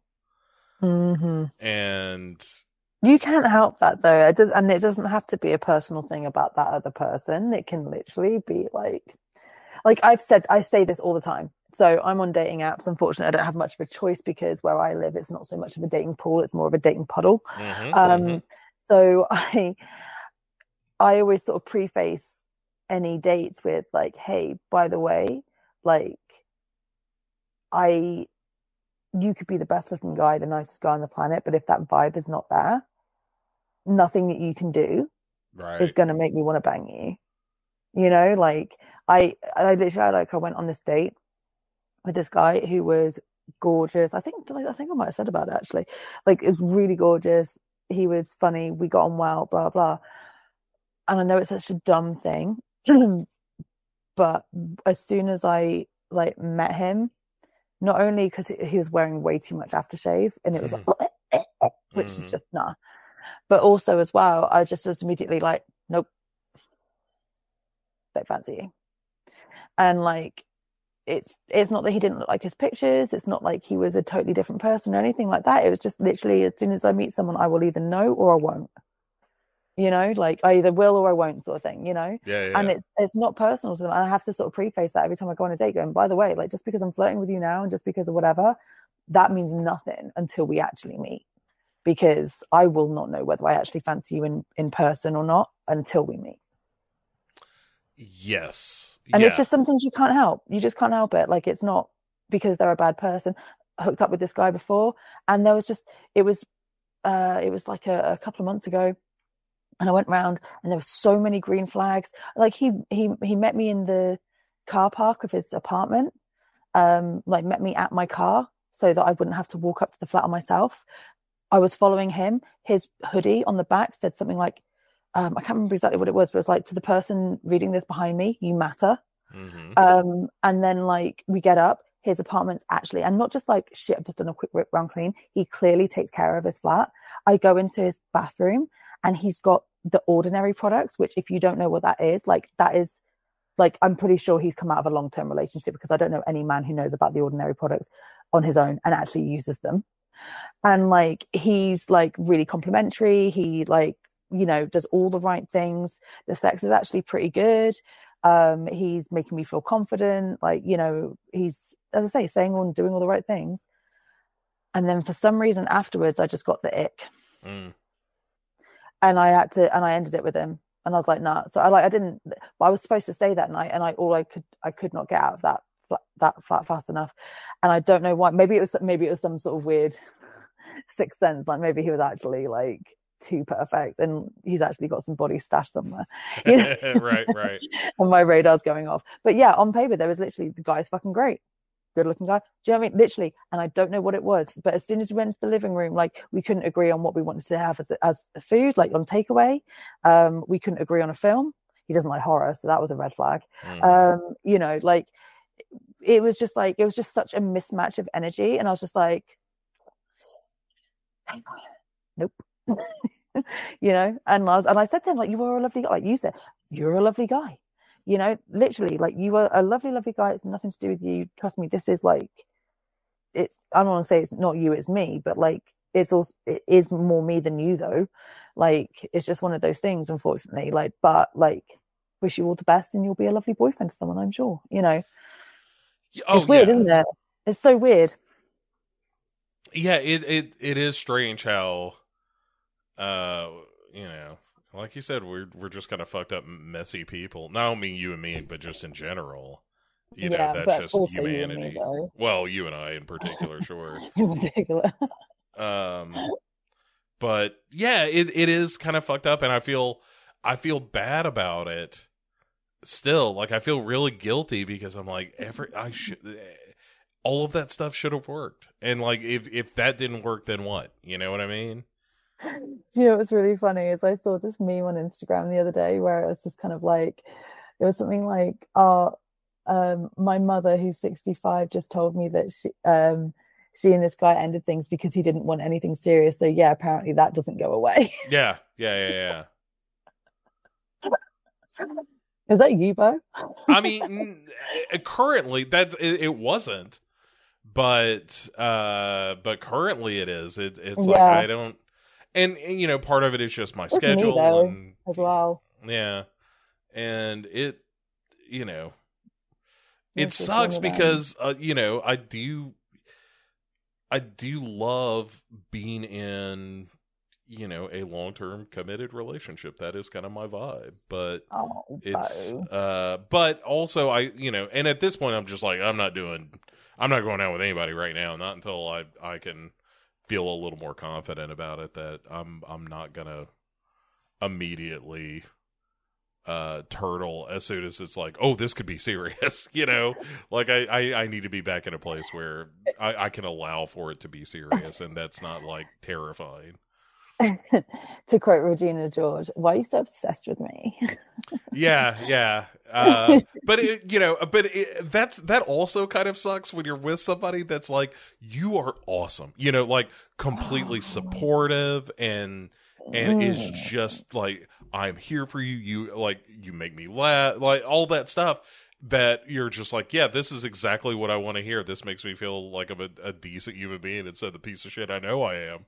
And and and when you're just like, well, somehow that doesn't work, like maybe I hate it when people are too nice. I'm like, no, give me some pushback.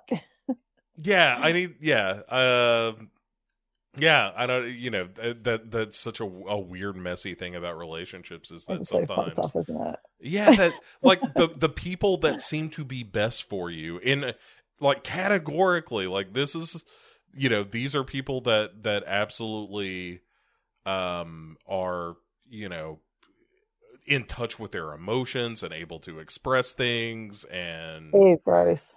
right, you know, just like emotionally healthy and able to, you know, to say, here is what I want and need, and I'm interested in knowing what you want and need, and just be like, yeah, this feels too good. I should probably get the fuck out of here. Like, for me, it's just ick. I'm just like, oh, I don't know why. I'm so fucked up. Like, even when you're just saying that, my face is so scrunched up. Like, I think it comes on too strong. Maybe. Which is so fucking stupid. It's so dumb. Right. Like, anyone listening, don't worry. We know we're the fucking problem. Hi, it's me. I'm the problem. It's me. Like, I'm not saying it's the other person's fault at all. Like, not at all. I know that this is fucked. And I don't really know what else to do because, like, yeah, like, and this is why I end up with terrible fucking people. And like, it's just, I don't know, it just like, be a good person, like, be like a nice person and that, but just like aim it at someone else, not me. Like, be a nice person, but just don't aim all of it at me. Maybe that's it. But I also, I don't know. It feels suffocating. I don't know why.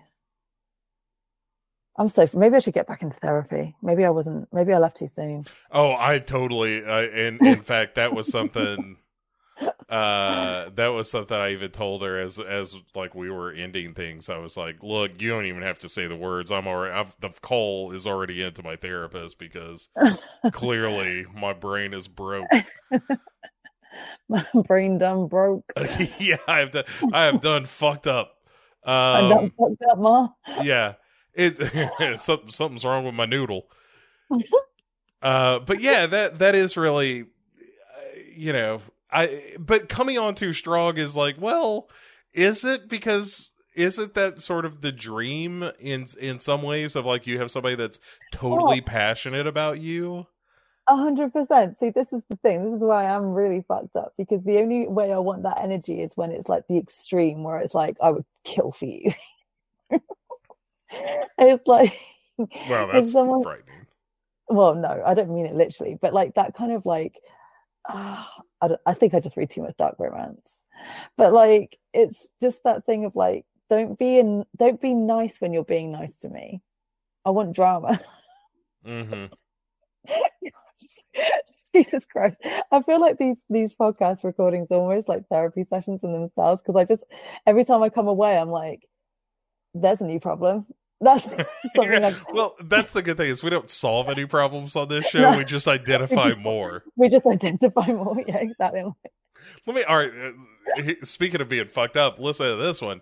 So, when the relationship I had that, like when I was living with my partner and, we were taking care of her kids and that kind of thing. When that ended, when I had started my job, that was going on. And then while I was in school, like wrapping up the end of the year, we broke up. Yeah, that's right. So, go through the entire summer, and then I come back this year back to school. And there's one teacher in particular who's always like, I she told me just yesterday, as a matter of fact, was like, I really admire the fact that you are working hard all day and then going home and doing additional schoolwork. And I can only hope that your family is really supportive. Oh. And she said things a couple of times where I haven't corrected her because we've been. Now it's too late. And well, it's not. I don't think it's too late, but at some point I've got to like make time to have that conversation where like, look, we haven't talked about this because it's still kind of uncomfortable for me to talk about, but here's what's going on. So just in the future, know that when I go home at night, there is no one there but, the dog and the cats. Yeah, but that's all you need. That's the only family you need. They'll never leave you. They'll never abandon you. Yeah, but they also, this really is a therapy. Here's what you could do. Yeah. You could pull a Hugh Grant in About a Boy and create a fictional child.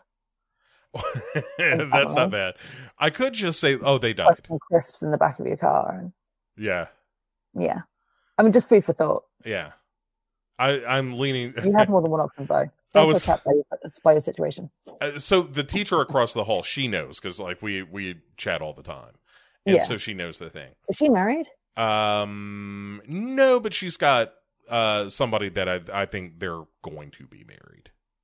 I was gonna say, you guys seem to get on. She's also like 26.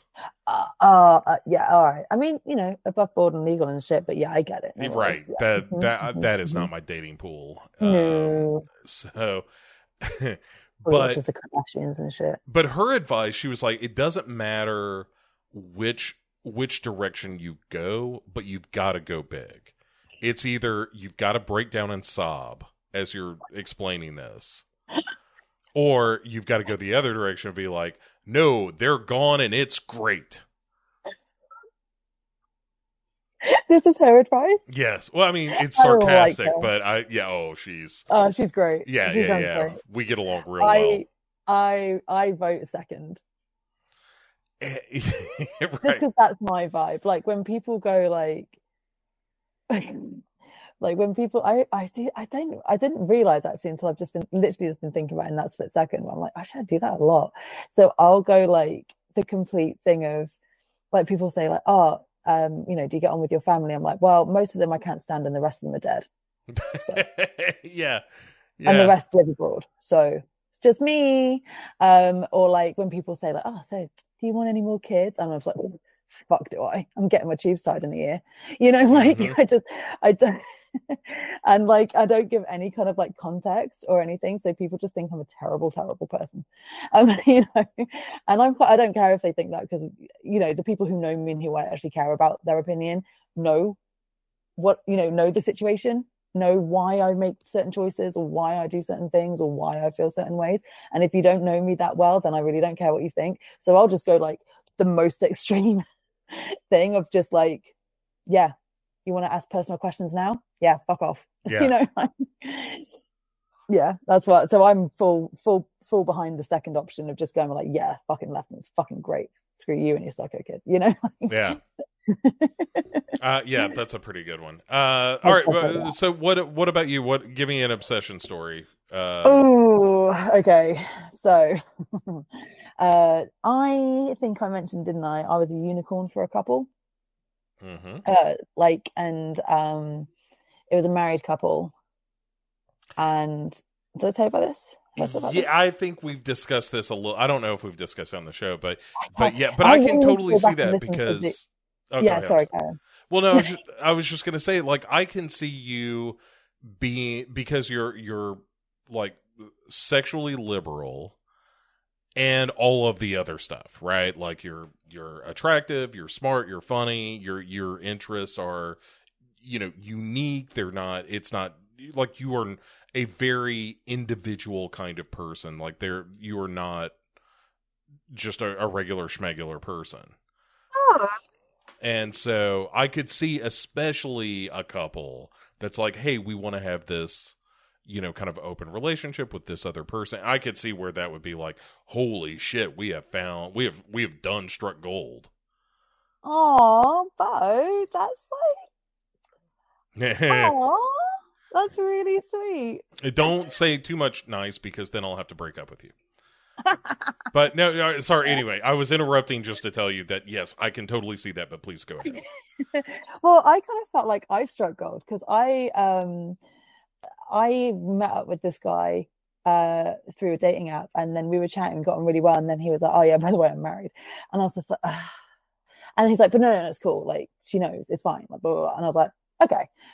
Because it wasn't my first rodeo, you know what I mean? Mm-hmm. But I'm like, as long as everyone's above board, like that's the thing for me in these situations. I'm just like, I care more about if the other person's not involved, which she wasn't at first. If the other person isn't involved, I care more about that person than the person I'm fucking, because they're the ones who are like potentially putting something at risk and putting all of their trust and faith in their partner and myself. So I'm constantly like checking in. Hey, how are they doing? Are they okay? Have you chatted about it? What do they know? They can talk to me. They can ask me questions. They can, you know, as much or as little as they want. Like I'm an open book for them, whatever it needs for them to be comfortable and secure. Like, you know, that's like really, really important to me. So I'm like, you know, as long as they know and everything's all above board, then okay, great, cool. If like I remember I was messaging this guy and he messaged me saying, "This is so exciting. My wife sat next to me and she has no idea." Yeah, that's not great. And I immediately blocked him. I was like, that is not what I'm about. Thank you, but no thank you. You're a cunt. So like it's just my personal opinion, but I am right. And so anyway, so I was like, okay, great. And then me and him hooked up after a little while of messaging. There was like, she got cold feet about it, and so we didn't message for a bit and things. And then she came around to it. And so we ended up hooking up, and it was great. Real fucking good. And yeah, and then I said, because I had done a bit of Instagram snooping to see what his wife was like, and she is like, I don't think I've ever met anyone as attractive as her in real life. Oh wow. Like she is like, I call her a goddess because she looks like she has this like wave of long black curly hair that goes all the way down to her ass. She has got, and speaking of her ass, she's got these beautiful tattoos. She's pierced, you know what I mean? Like she's this real kind of like artsy, gorgeous, just, yeah. Anyway, so I'm like, oh, hey, so you're Mrs., you know. Give her my number. And he was like, oh, that's funny because she was asking about you too, because he'd shown her pictures. She'd asked to see pictures of me, and she didn't need to snoop. Or I was all snooping. And he was like, oh, it's kind of funny because like she's actually been saying the same. So like we ended up chatting, and me and her just got on really, really well. We had actually kind of gone through some similar experiences. We both have ADHD and, you know, both have very similar kind of attitudes and stuff. And within like a few days, we were just messaging constantly. And for me, it was just very exciting. And then I hooked up with them both a week after me and her started messaging. And we had this threesome. It was great. Woke up the next day, and they were like all good, you know, like he was buzzing, she was hungover as shit, but she was like very happy about it. And then me and her had a little like thing upstairs, and then she was like saying how, I mean, she said to me like, you know, oh yeah, we want to kind of keep seeing you. And she had like, we had so much fun last night, and she said like, oh, it's going to be really sad when you get into a relationship, because when you're in a relationship you're monogamous, right? And I was like, yeah, like I am, like when I'm in a relationship like that, you know. And she was just like, oh, what are we going to do? I'm like, oh, you don't have to worry about it, like it's going to be a while. But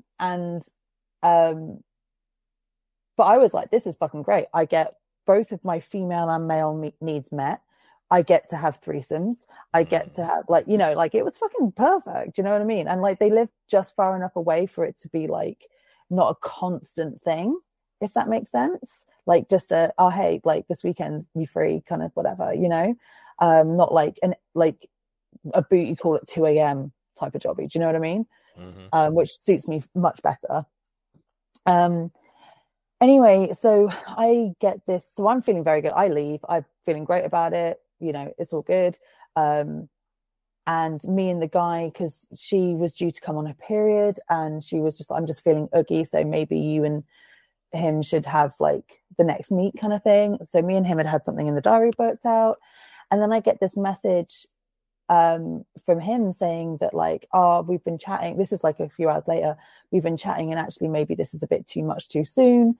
I'm like, all right, good, because this was fucking perfect. I wasn't in any kind of need to search anything else out from anyone, because I was like, these are all my needs met in one situation, ideal. And then like, yeah, and he was like, yeah, we kind of like thought about it, maybe it's a bit too much too soon, like. And I was just like, oh shit, is she okay? Because it kind of seemed to be more on her end than his end. And I messaged her as well, and I was like, oh, hey, like, are you okay? Like, I'm really sorry if I did anything wrong or I came on too strong or anything. And she was just like, no, it's just, I just don't think I'm as okay with seeing someone with my husband as I thought, and we just need to take some space and whatever. And I was just like, yeah, fine. Like, that's whatever it is, you know, like, it's all good. I'm not here to pressure anyone. And then like that weekend she called me, and she's like, I just feel really crappy about like how things left and whatever. Anyway, so skip forward, and they're getting a divorce. And she's like messaging me again and stuff. The guy is just completely, he like unfollowed me on Insta. He's like, you know, not that I was messaging him loads, but like I never heard from him again after that. I didn't message him. I wasn't about to be like chasing something that, you know, someone who didn't want to be chased. So, you know, like, but he never messaged me again. And then like, yeah, and then she's still messaging me, and she's going like, oh, like I definitely, like, this has definitely brought out like my bisexuality, and it's something that I've not really got to explore too much before. You were like the first person who I really, you know, had an experience like that with, to that extent. And, you know, I really want to continue that with you. And I was just like, well, I mean, as long as everything's okay, like, you know, ethically, like, then yeah, all right. And then she was just like, oh, I don't think actually like he is okay with it. And I'm like, well, okay, so maybe we should not then, because that's not cool with me. If like you guys are like, because they were for a bit trying to like sort out their marriage and stuff, but then like now they are getting a divorce. And then she was like, and then she said like, oh no, actually, do you know what? I'm just going to focus on myself a little bit. I need to get some, like, clear my head and get some space. There's just been a lot of change and a lot of things happening very quickly. I was like, yeah, totally respect that. I think that's probably for the best. no worries, here if you ever want me, kind of thing, whatever, very chill.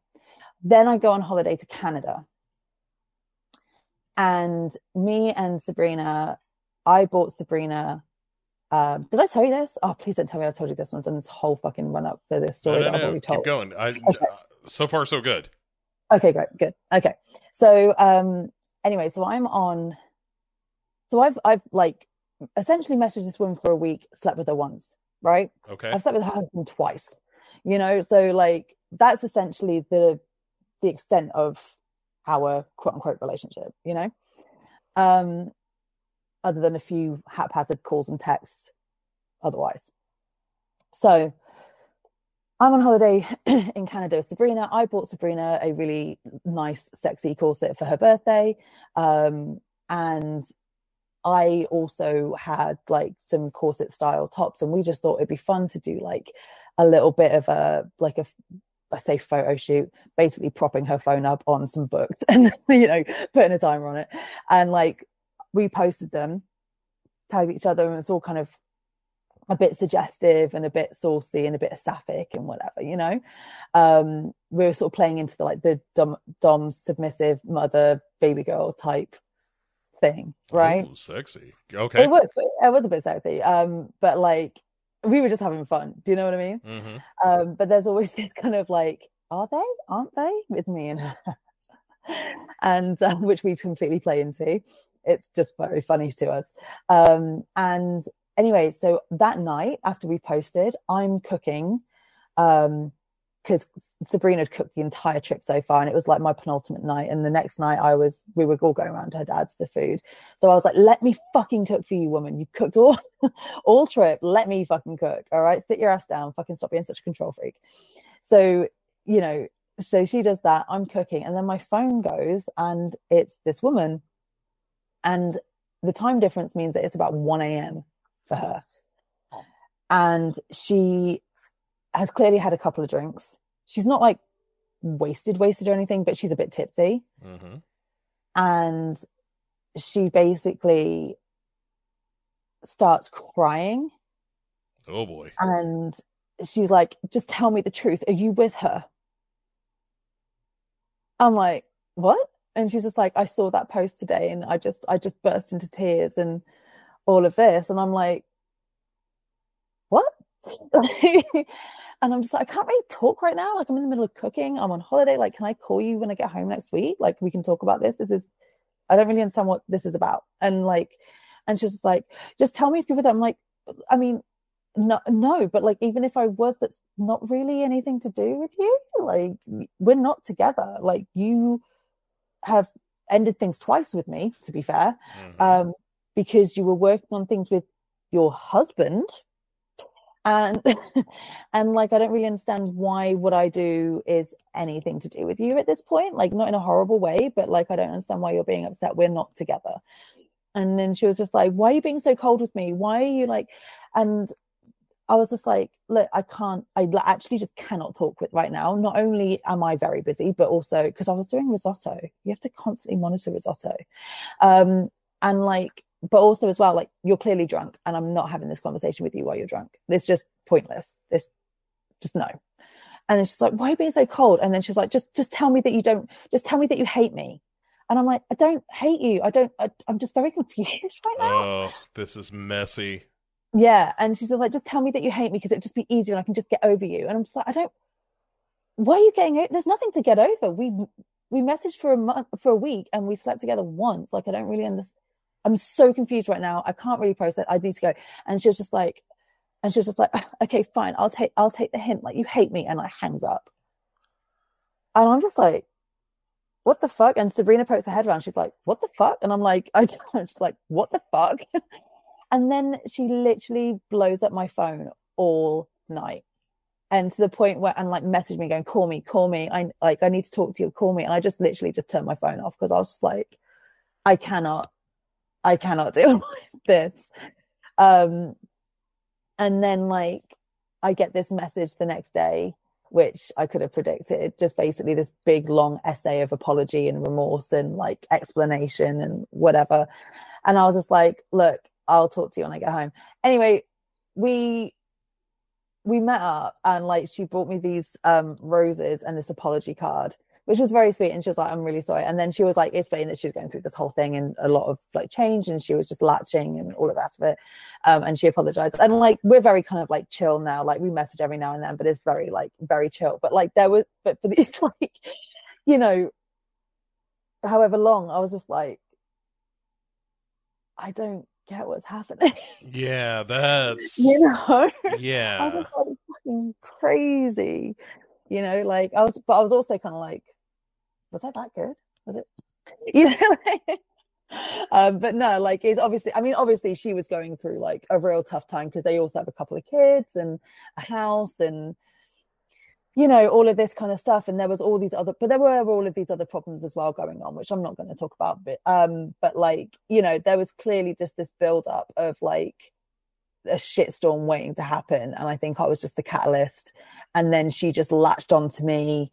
And it was a whole thing, but she's doing so much better now. And like, I recommended her my old therapist, and that's going really well, apparently. So, oh, good, good.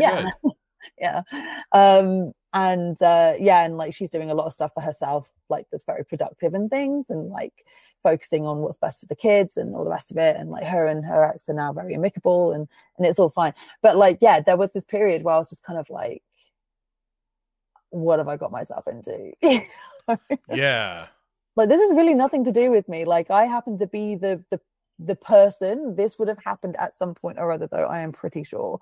Like, you know, but it was just, yeah, I think she just like latched onto me because I was that person. But yeah, it was just absolutely bad shit. I was just so confused the whole fucking time I was like talking to her. And not just that night as well, but like there was just like a few messages that went back and forth. And I'm like reading them just like, this doesn't make sense.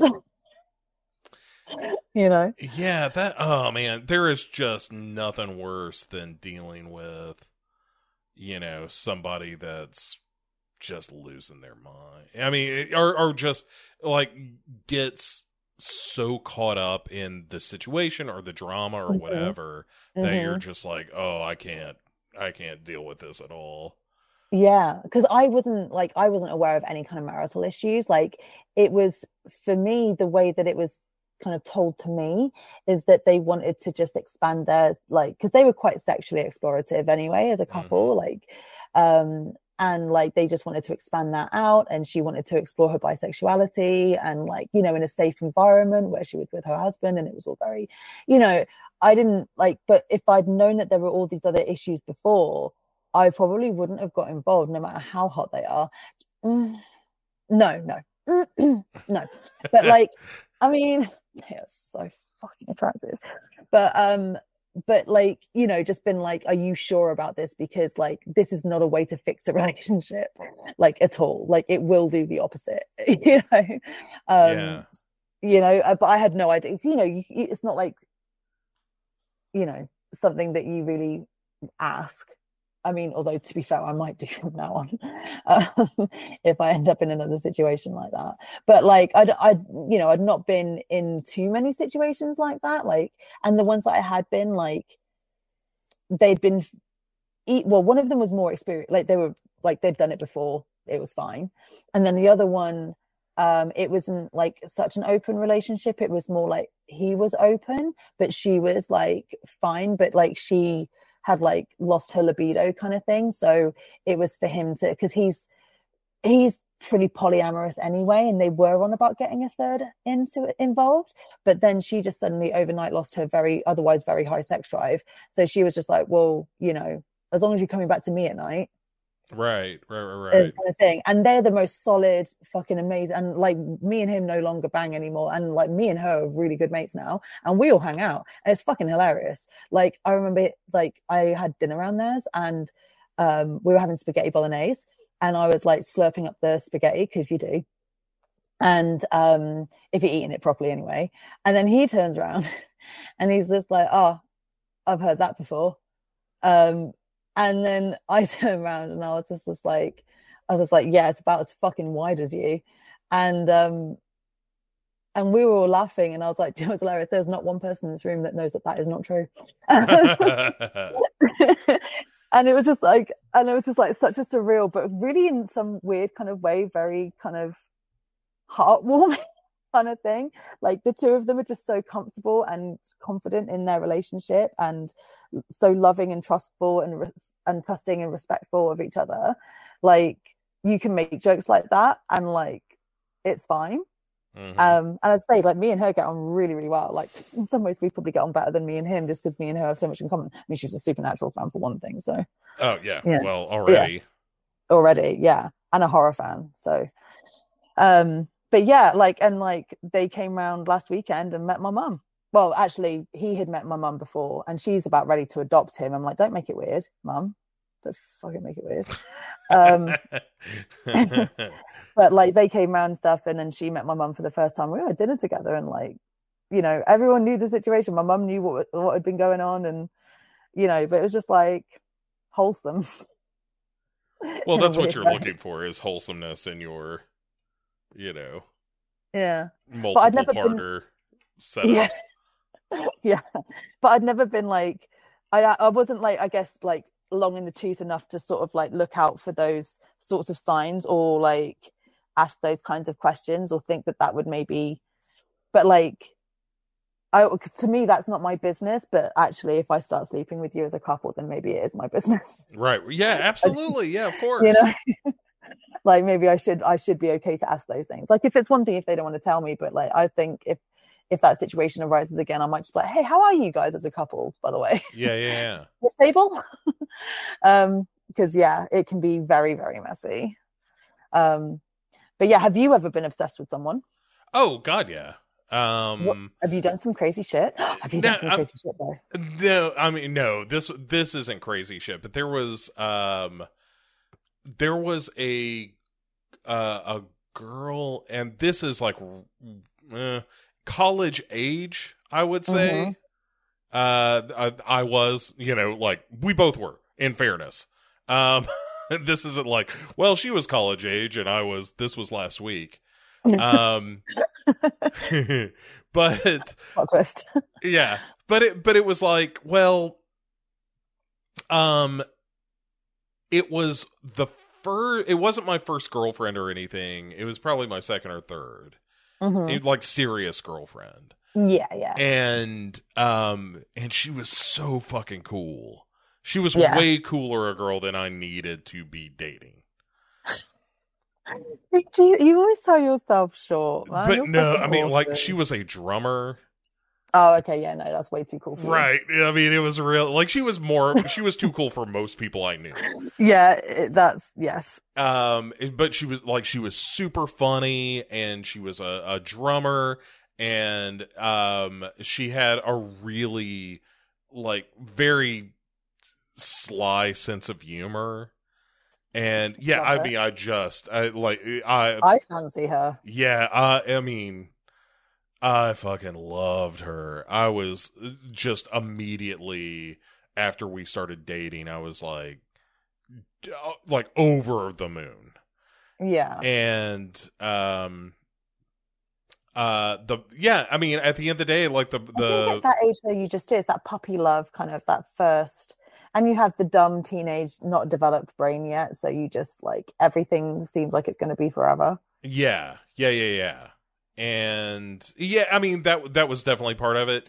Of like, oh well, we'll be together, you know, for the rest of our lives. And so it was a real bummer when that, you know, ended up kind of going wrong. Yeah. And it was like that. The problem I had with that, I think, is that it was the first person I'd been with that we were like that serious about, and I was that into, and then kind of at the end of the day realized like, oh, I am as great as the relationship is, and as into this person as I am, I was also like a real hot mess. at the time. And so she wisely, let me just say, this is no reflection on her at all. She was like, hey, you're kind of a fucking mess. And so I am probably not going to continue dating you. And she was right. She was right. I was a total fucking mess.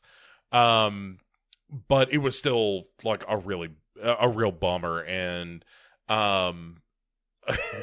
so I'm so glad this is like 30 years ago now, so I can tell this story. Now it can be told. Right. So what happened was, like I ended up seeing her, at like some bar or something and this is after she had already broken up with me. Yeah. And, how long after? Weeks, not that long. Okay. And so it, look, clearly it was going to be a situation where like I don't know that she started dating this guy before we broke up, but she would not have been wrong to. But anyway, regardless, I run into her and this guy, or I just see him at the bar. And I was so pissed off about it and I didn't like we didn't get in a fight or anything like that, but I did the real dick move of like I went over and introduced myself to him. Oh. Yeah, right. Oh. It was, yeah, I know. That person never looked good. Oh, I know. Oh, trust me, I am aware. Were you aware at the time? I'm cringing out for you so bad right now. I know. No, it was fucking awful. And yeah. So, at the end of the day, it was like, I like, even as I'm telling you this now, like, I feel terrible about this. This was one of the dumbest, shittiest things that I have ever engaged in. Of like, oh, I'm going to make an ass of myself just because I'm feeling hurt by this. Yeah. And so I'll show you. Yeah. Oh, it was fucking bad. Oh, it was so bad. But yeah. Oh, I know. It was so dumb. Oh, sorry. Okay. No. That story is over, and as well it should be. But yeah. And so, I mean, any hope that I might have ever had of patching things up was like, I torched it. At that point. That moment. Yeah. That flitted off. Never to be seen again. Yeah. Well, do you want to hear a story about when I was obsessed as a 9-year-old? Yes, please. So I had this crush on this guy in the year above me at primary school. And I mean, he's got such a fucking generic name, and it was like, 25 years ago. I can say his name. It's called Sam Brown. It's important to the story. Okay. So, Sam Brown, love of my life. Sure. At 9, he was 10. We were going to get married. Yeah. And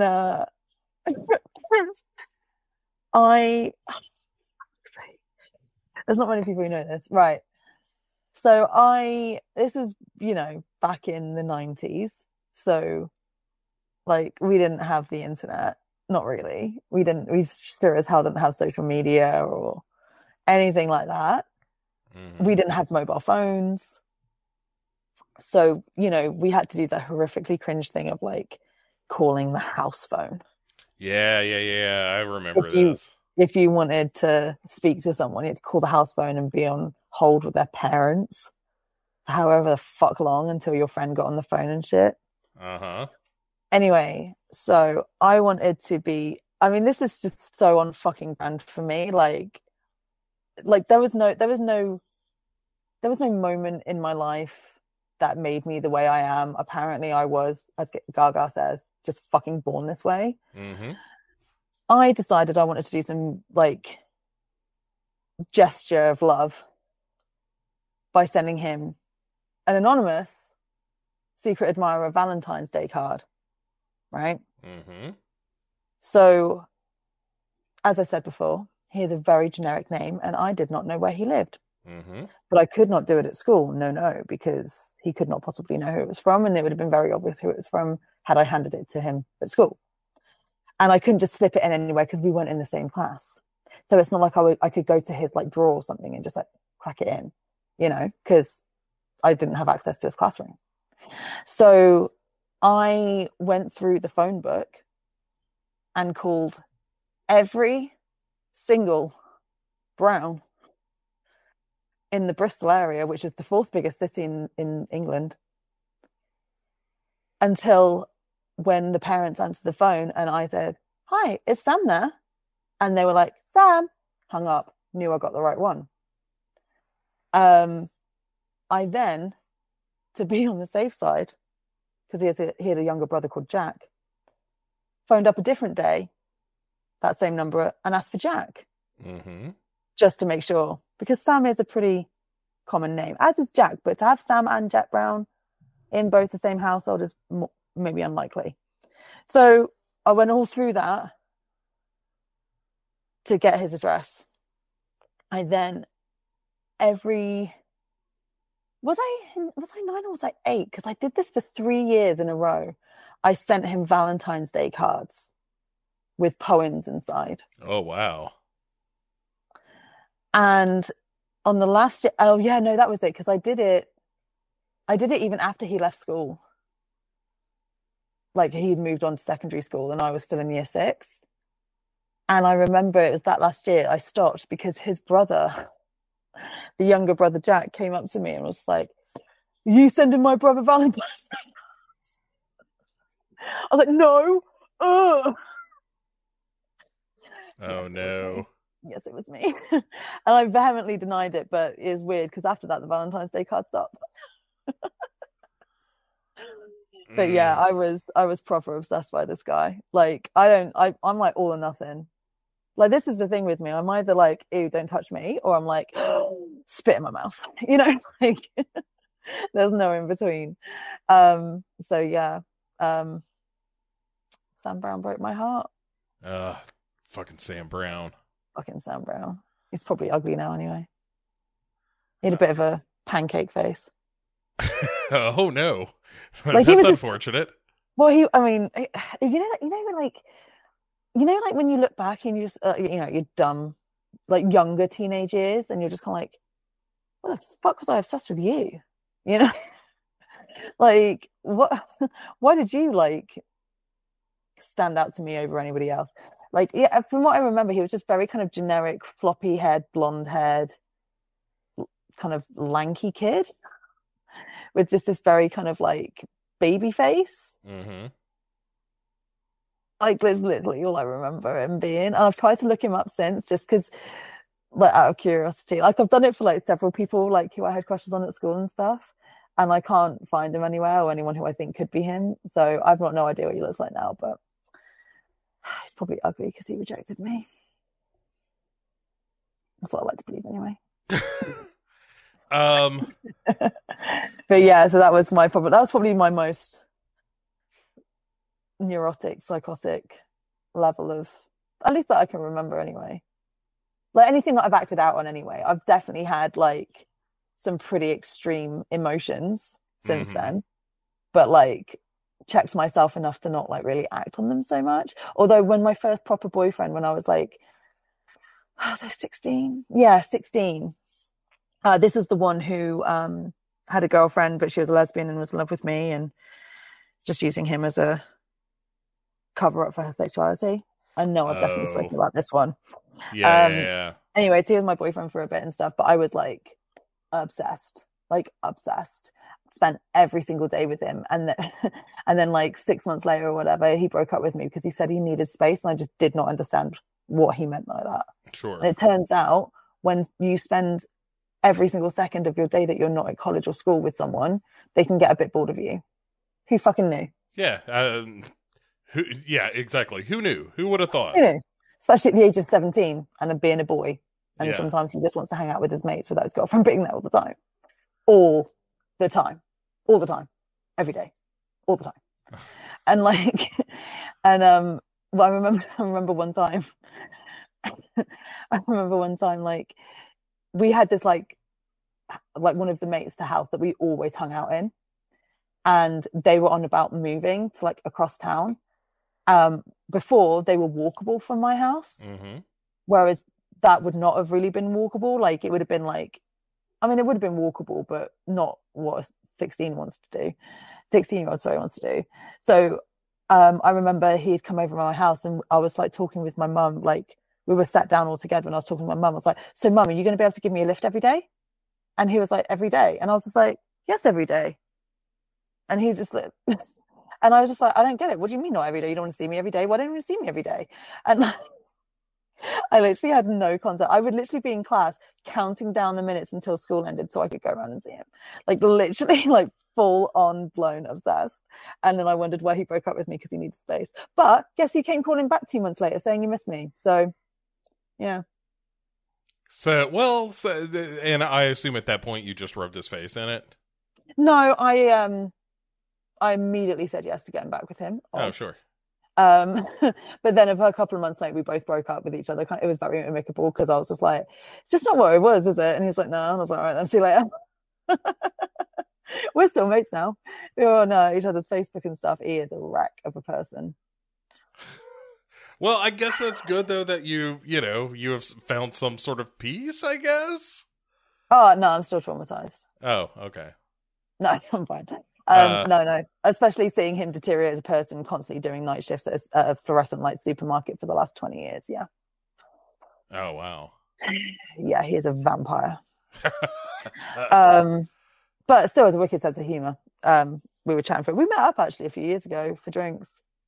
And I was just like, oh, I'm really glad that I did not stay with you. Didn't say that to him, obviously. He'll never listen to this either, so it's fine. Yeah, right. Yeah, it's fine. But yeah, those are my main obsessions. Oh, and Josh Record at school as well. But I didn't really do anything psychotic. I was actually pretty chill about that. It's just, I just told everyone. Mm-hmm. But I didn't do anything. Like, I didn't do anything outrageous. I just the entire fucking year knew. But he was so nice. He was so nice to me. That's not why I fancied him. But it was just like, he could have been a real asshole and been like, oh, this bitch, whatever. But he wasn't. He was always so nice to me. He sat next to me in design class and he was lovely. Anyway, sorry. Look, we're ending in a good place. We're ending with like a positive story, which is we good. are. Yeah. So, all right. Can we go into some more crazy job, people? Yeah, Tinder is the flesh. Yes. Yes. Let's let's see what's out there. Who can we get obsessed with? Oh, well, we got a few people. So, David says, ask me a question and I'll answer it. Please don't be mentally unstable, bipolar, or a troll, with troll emoji. Seem to me everyone but normal mentally stable people. Please just be normal and chatty. What happened to normal chatty woman? What happened to normal chatty woman? Yeah, all right. So yeah. I get, maybe he's using the royal woman there or something. No, what normal chatty woman? I don't get it. Yeah. Yeah, but this is complete like prejudice against like things so many. I do get, especially after our recent discussion. Mm-hmm. I do get not wanting someone who is like mentally unstable and stuff, but I just feel like, I don't know. I just feel like the people who are mentally unstable 9 times out of 10 don't realize they're being mentally unstable. So putting it as part of your bio is unnecessary, kind of useless, and also puts people like me off because I'm just like, you're just a bit of a prejudiced asshole. Mm-hmm. And also I'm unstable. So yeah. So, all right. So David is just going to be like I kind of get where his head's at with some of this. He's definitely speaking from experience. I mean, apart from the fact he said seemed to me everyone but like he's clearly had some trauma. I think, to be honest, I'm mostly just upset by his lack of grammar. Oh yeah. I mean, that's the big problem, right? Is just that he's not, He's done this. Right, so no capitals. Oh no, there are. He put a capital U for unstable, but he doesn't know how to use commas at all. When he's listing unstable bipolar, he didn't put a. This is me being so nitpicky, but he didn't put a space after the comma. And then when he said "seemed to me everyone but," he put the space before the comma. Oh, that's not great. And then he ended it with a question mark, but he wasn't asking a question. So. Okay. Yeah. All right. So now, yeah. I mean, that's not great. What? Okay. So we'll put him on the shelf for now. Him and David. Yeah. So now, Liam.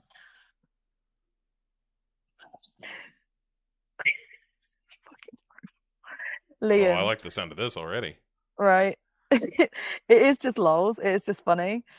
Can I eat? Right. So hang on. Wait. Do you know what frubes are? Do you have frubes in America? Frubes?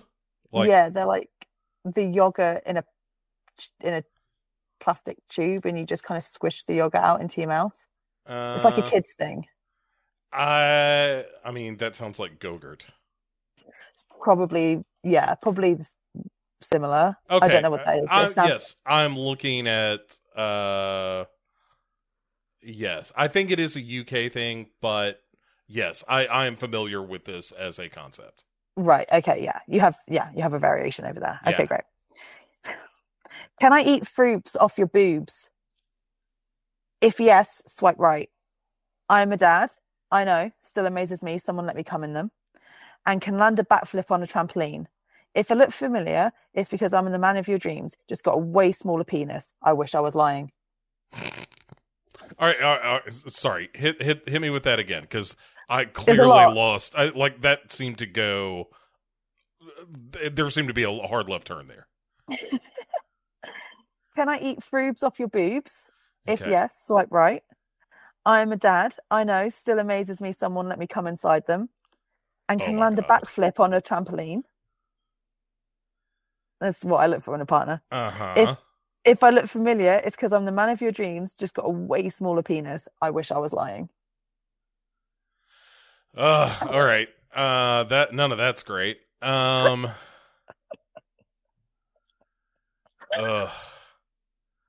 So, what? What's the picture look like? What is he? So it's annoying because his location is kind of covered his face on the screenshot, but I'm pretty sure he is. I think he's black, and he's quite.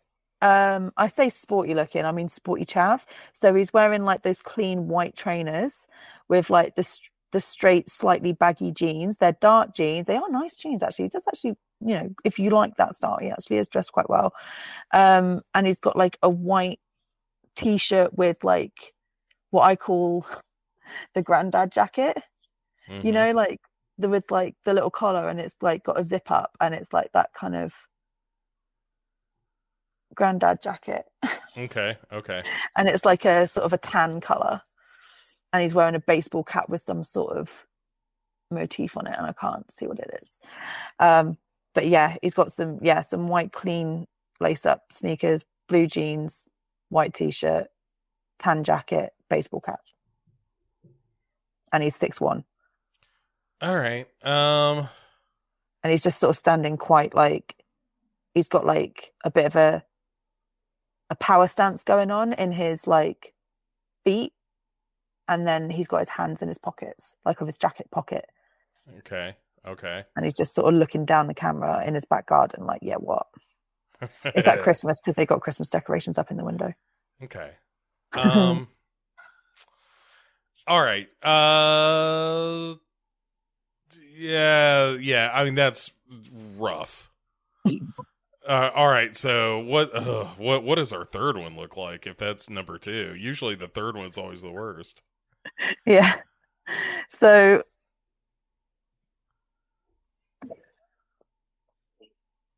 this guy's called Bobby. Mm-hmm. COVID-19 quote unquote vaccine was an intelligence test to see how many people would shorten their lives to help the rest of us manage our numbers. If you took that, then you definitely won't like me. So just keep shopping for your beta males. There's plenty of them on here, and they'll be delighted to chat to a sheep woman like you. Well, chic is always nice. No, sheep. A sheep woman. A sheep woman? Yeah. Oh, that's totally different than what I heard. Yeah. I mean, all of this is just terrible. Okay, all right. Yeah, I still don't know which one I like best. I mean, look, David, our first guy, he's fun. I mean, yes, the grammar's bad. It's a little bit incelish.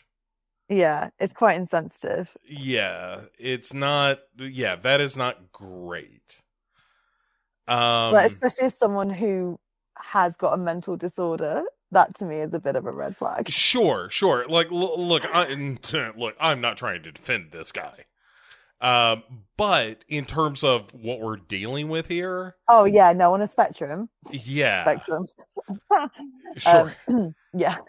Yeah, I mean, all things being equal, this is better than most.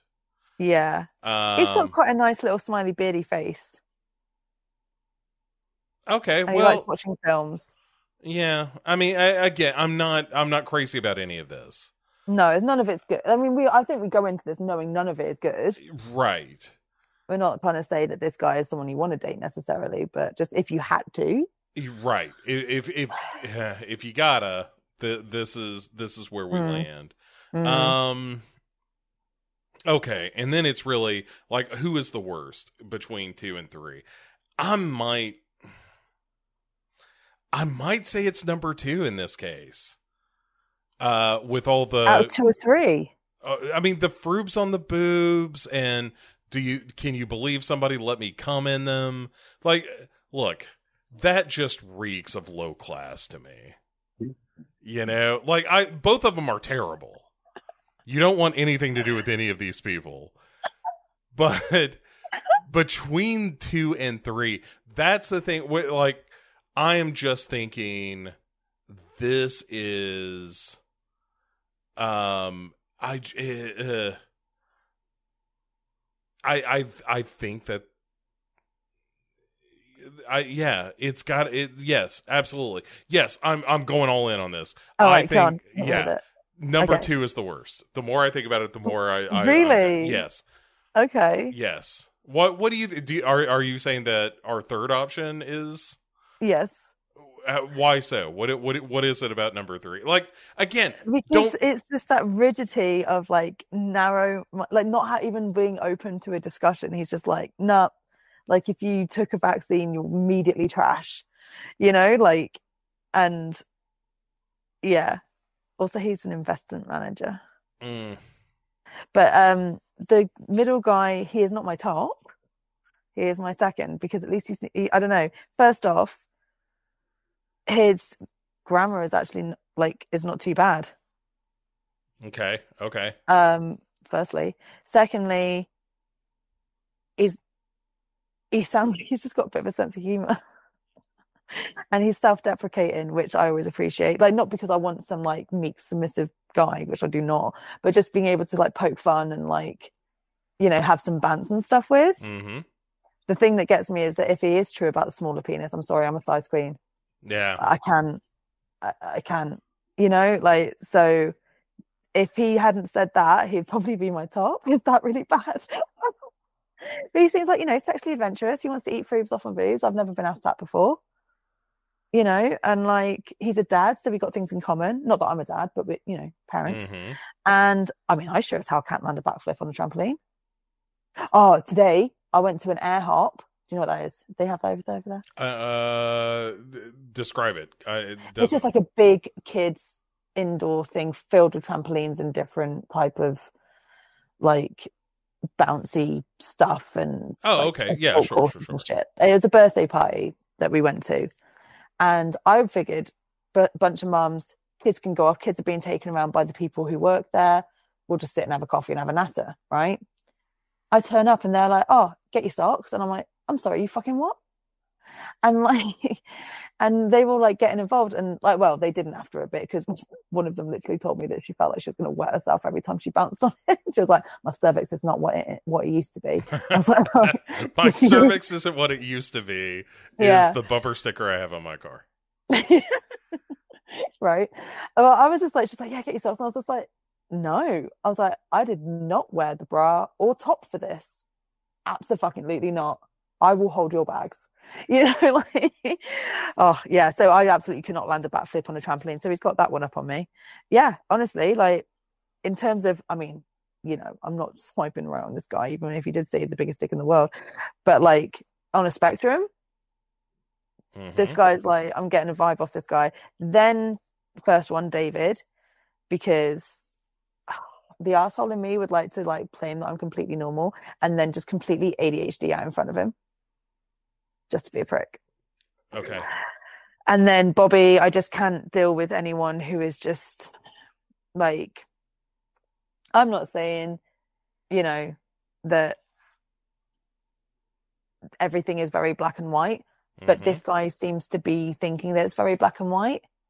And I need to be able to have like chat with someone. Like, if we disagree on something, there needs to be room for a discussion, or like at least like a good healthy debate. Whereas this guy just sort of seems like one of those people which are just like so rooted in their belief that they can't even have like a healthy discussion about it. Not necessarily to change each other's minds, but just be able to have like that healthy conversation.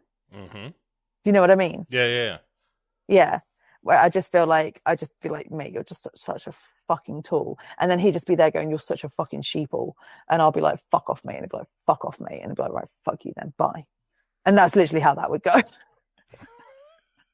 Well, that seems harsh. He set up the tone. Yeah. So I don't want to, this is what I mean. I'll just step away from that situation entirely. Like, I don't want none of that tone. I don't need that negativity in my life. Whereas David, at least I can have a bit of fun with him. And Liam, I might get fruits eaten off my boobs. Well, fucking great. I mean, well, at the end of the day, right? You at least are leaving with a snack. Yes. Even if he's not got much to snack on, he brings fruits. Well, yeah. He knows his strengths. I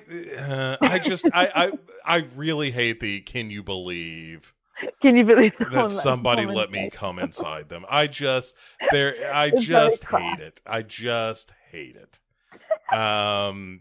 That strikes me as just being the absolute worst in terms of, it's rude. And it's like off the back of him being like, yeah, I'm a dad. And like, so he's kind of in a way inadvertently talking about his kid. Like, yeah, right.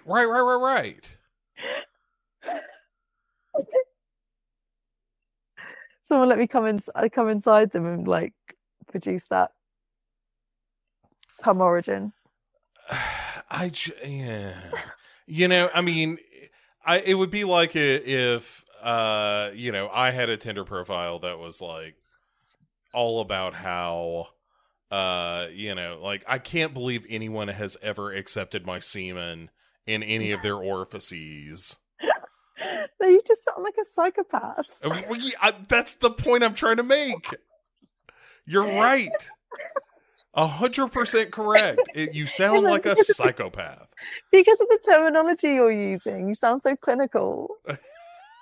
Yeah, right. But, I mean, I don't think it's substantially better if you're using, like more slang. I think it's still awful. Yeah, right. Anyway, look, that's so funny. It just blows my mind. I can't believe ejaculated the semen into your orifices. Look, yeah. Hey, look, who doesn't like? I would. Look. When you are ejaculating into people's orifices, yeah. Then look, that's just a good time. Everybody's having a good time. You assume so? You would think. Hopefully. Hopefully, yeah. And I mean, look, assuming it's all consensual and you're not surprising anybody with it and so forth. No, and also you're just good at it. It's Um, more what I meant, not like I just meant like that you have skill at least, not like wasn't consensual. right. Yeah, that you have some. Yeah, that you're actually moving your hips some. Yeah. That it's not just, I can't remember where I picked this up or who said it first, but there is a difference between having sex with someone and then just masturbating into someone. That's good. And That's really good. A lot of guys do the latter, and you gotta make sure that everybody's there and having a good time. That's my motto.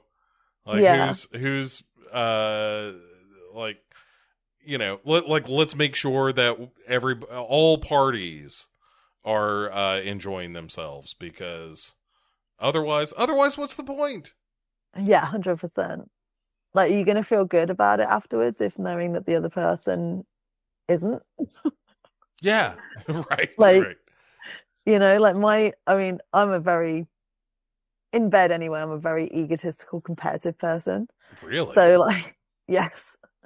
Wait, are you shocked? Wait, is that shocking? I mean, competitive. I just never thought of it as like, oh, it's a sport. No, like one time someone said that I was like the second best blowjob he'd ever had. Uh-huh.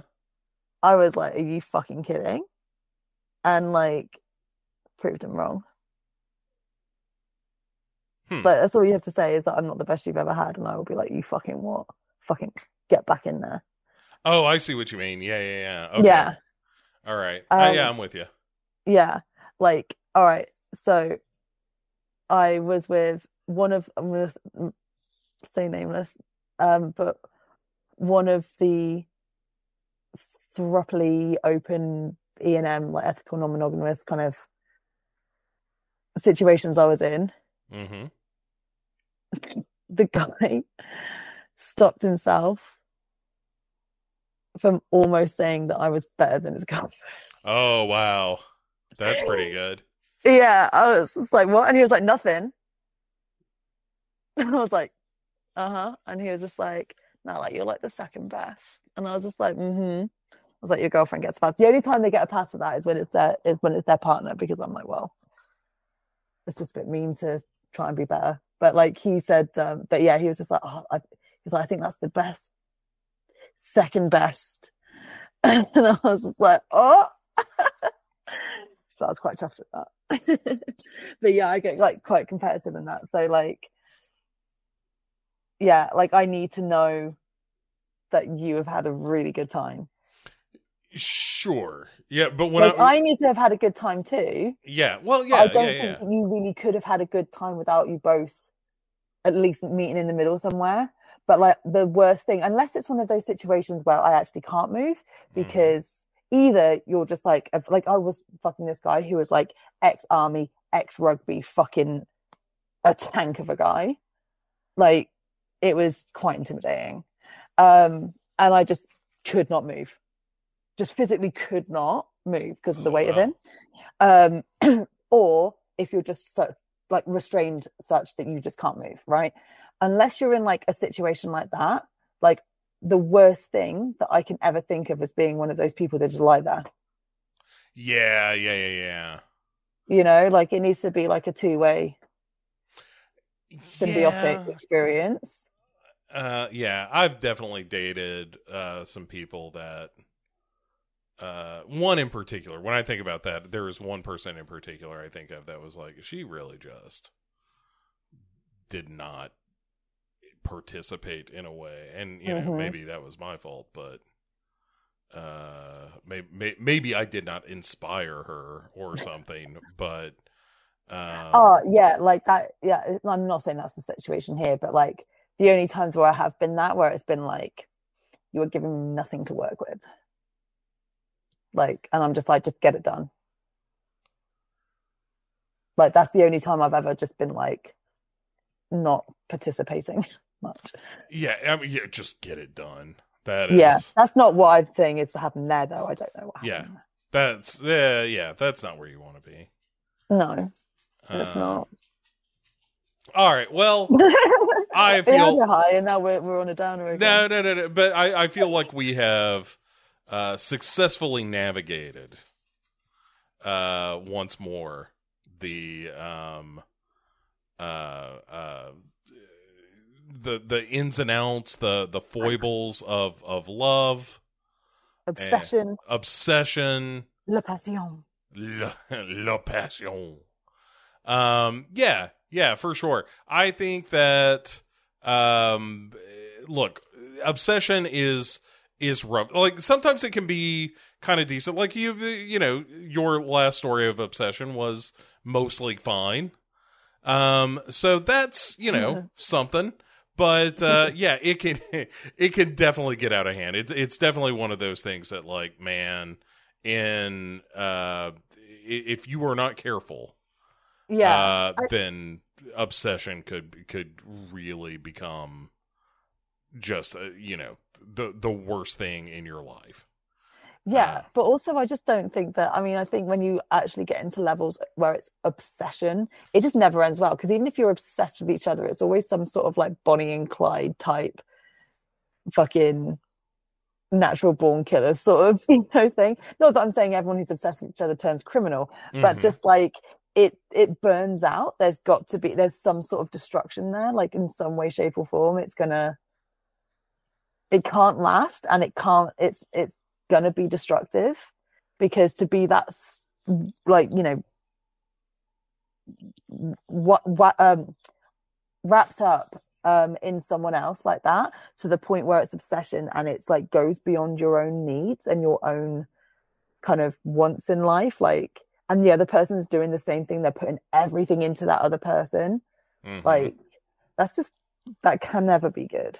No. Yeah, you know, I think the moral of the story kind of is you just have to be able to maintain yourself and your own needs and your own, you know, just like you just got to keep a head on your shoulders. Yeah. And understand that, like, just because you are deep into someone doesn't mean that the same is going to be true. You know, like you've got to you've got to allow for someone to just have their own life and understand that maybe they are not into you the way that you are into them, and that's fine. Like that shit happens. That's just life. And be able to have saucy corset photo shoots with their best friend, will they, won't they? Right. Yeah. I don't. Just let me be free. Right. Why on earth would you want to close the barn door? And you know, what I'm trying to think of, how does the rest of that go? You know, I haven't heard that before. like you know, you want to be free. You want to be able to run free. Oh right, yeah. You know, yeah, that's where 100%. I was headed with it, but it was just don't close the barn door on me. I am not a cow. I am a wild beast. Exactly. You are a wild beast, an animal, just waiting to be set loose on the world. Yeah. Or something. But anyway, next time we won't be talking about obsession. We'll probably talk about something else. But actually, next month is February. It's Valentine's. So we'll have to talk about love. And my birthday. Oh, yeah. Yeah. So what are you going to be, 23, 24? Yeah, sure. All right. You know. 36, mate. 36 ain't bad. 36 is in your prime. It's not bad. I got ID for alcohol the other day as well. Under 25. Yeah, well, but you've got a pretty young look. Yeah, I do. It's because I fucking dress like a teenager still. So. Yeah. Well, I mean, I not specifically about that, but like, you know, being someone who is young looking, like you've got a face that you could be 24 or you could be 35. You know. Oh, I'll take it. Yeah. I mean, no, that is, look, it is. That's not a complaint. You know, if it weren't, honestly, if it were not for the gray of my hair at this point, I could probably still get away. Like, somebody was surprised when I told them I was 50. Yeah, that does it. Yeah, if I didn't already know it, like that would surprise me also. Yeah, because I got the baby face. I got, you know, I look. I can't stop these good looks. You can't. Nor should you. Yeah, look, it's a juggernaut. You get on board or you get out of the way. That's just the Damn only right. Beauty shouldn't be restrained. Look, sometimes you got to throw the barn door open, as many important people have noted. All right. Look, this show's almost 2.5 hours long. We're gonna get out of here. Look, thanks for joining us, Kate. Where can people find more of you? There's Eternal Darkness of Not So Spotless Minds, which I do with my co-host Matt, and we do reviews of movies from pre-2000s and another one from post-2000s and talk shenanigans and bullshit and just shoot the shit. We also have occasionally done a few interviews. There's one recently with Jenna Canal, star of Terrifier, and the upcoming Faceless After Dark, which if you haven't seen yet, check it out, it's fucking awesome. And then we also did the Addams Family of Deep You Dig and Hellbender fame, and chat to them about their new film called Where the Devil Roams, which is on Tubi now, and is fucking sick. Again, if you haven't checked it out, do so. And then, hopefully we've got some exciting stuff coming up. We might be moving over to YouTube if we can get our tech in gear. When I say our tech, I mean Matt's laptop has been broken for the last 6 months. So that's really cool. And then, as I said at the beginning, I've got an upcoming show called Kate Orangew's Book Reviews, which again will hopefully be on YouTube, but it will also be in your usual download places as an audio podcast. That's about it, really. Awesome. All right, everybody. You can listen to more of me on The Dark Parade. Also, starting as of the time you hear this, about the same time, over on Duncan and Bo Come Correct, we will be doing a return as True Detective returns. Yes! We're gonna be. Oh my god, I'm so excited! We're gonna be talking about True Detective.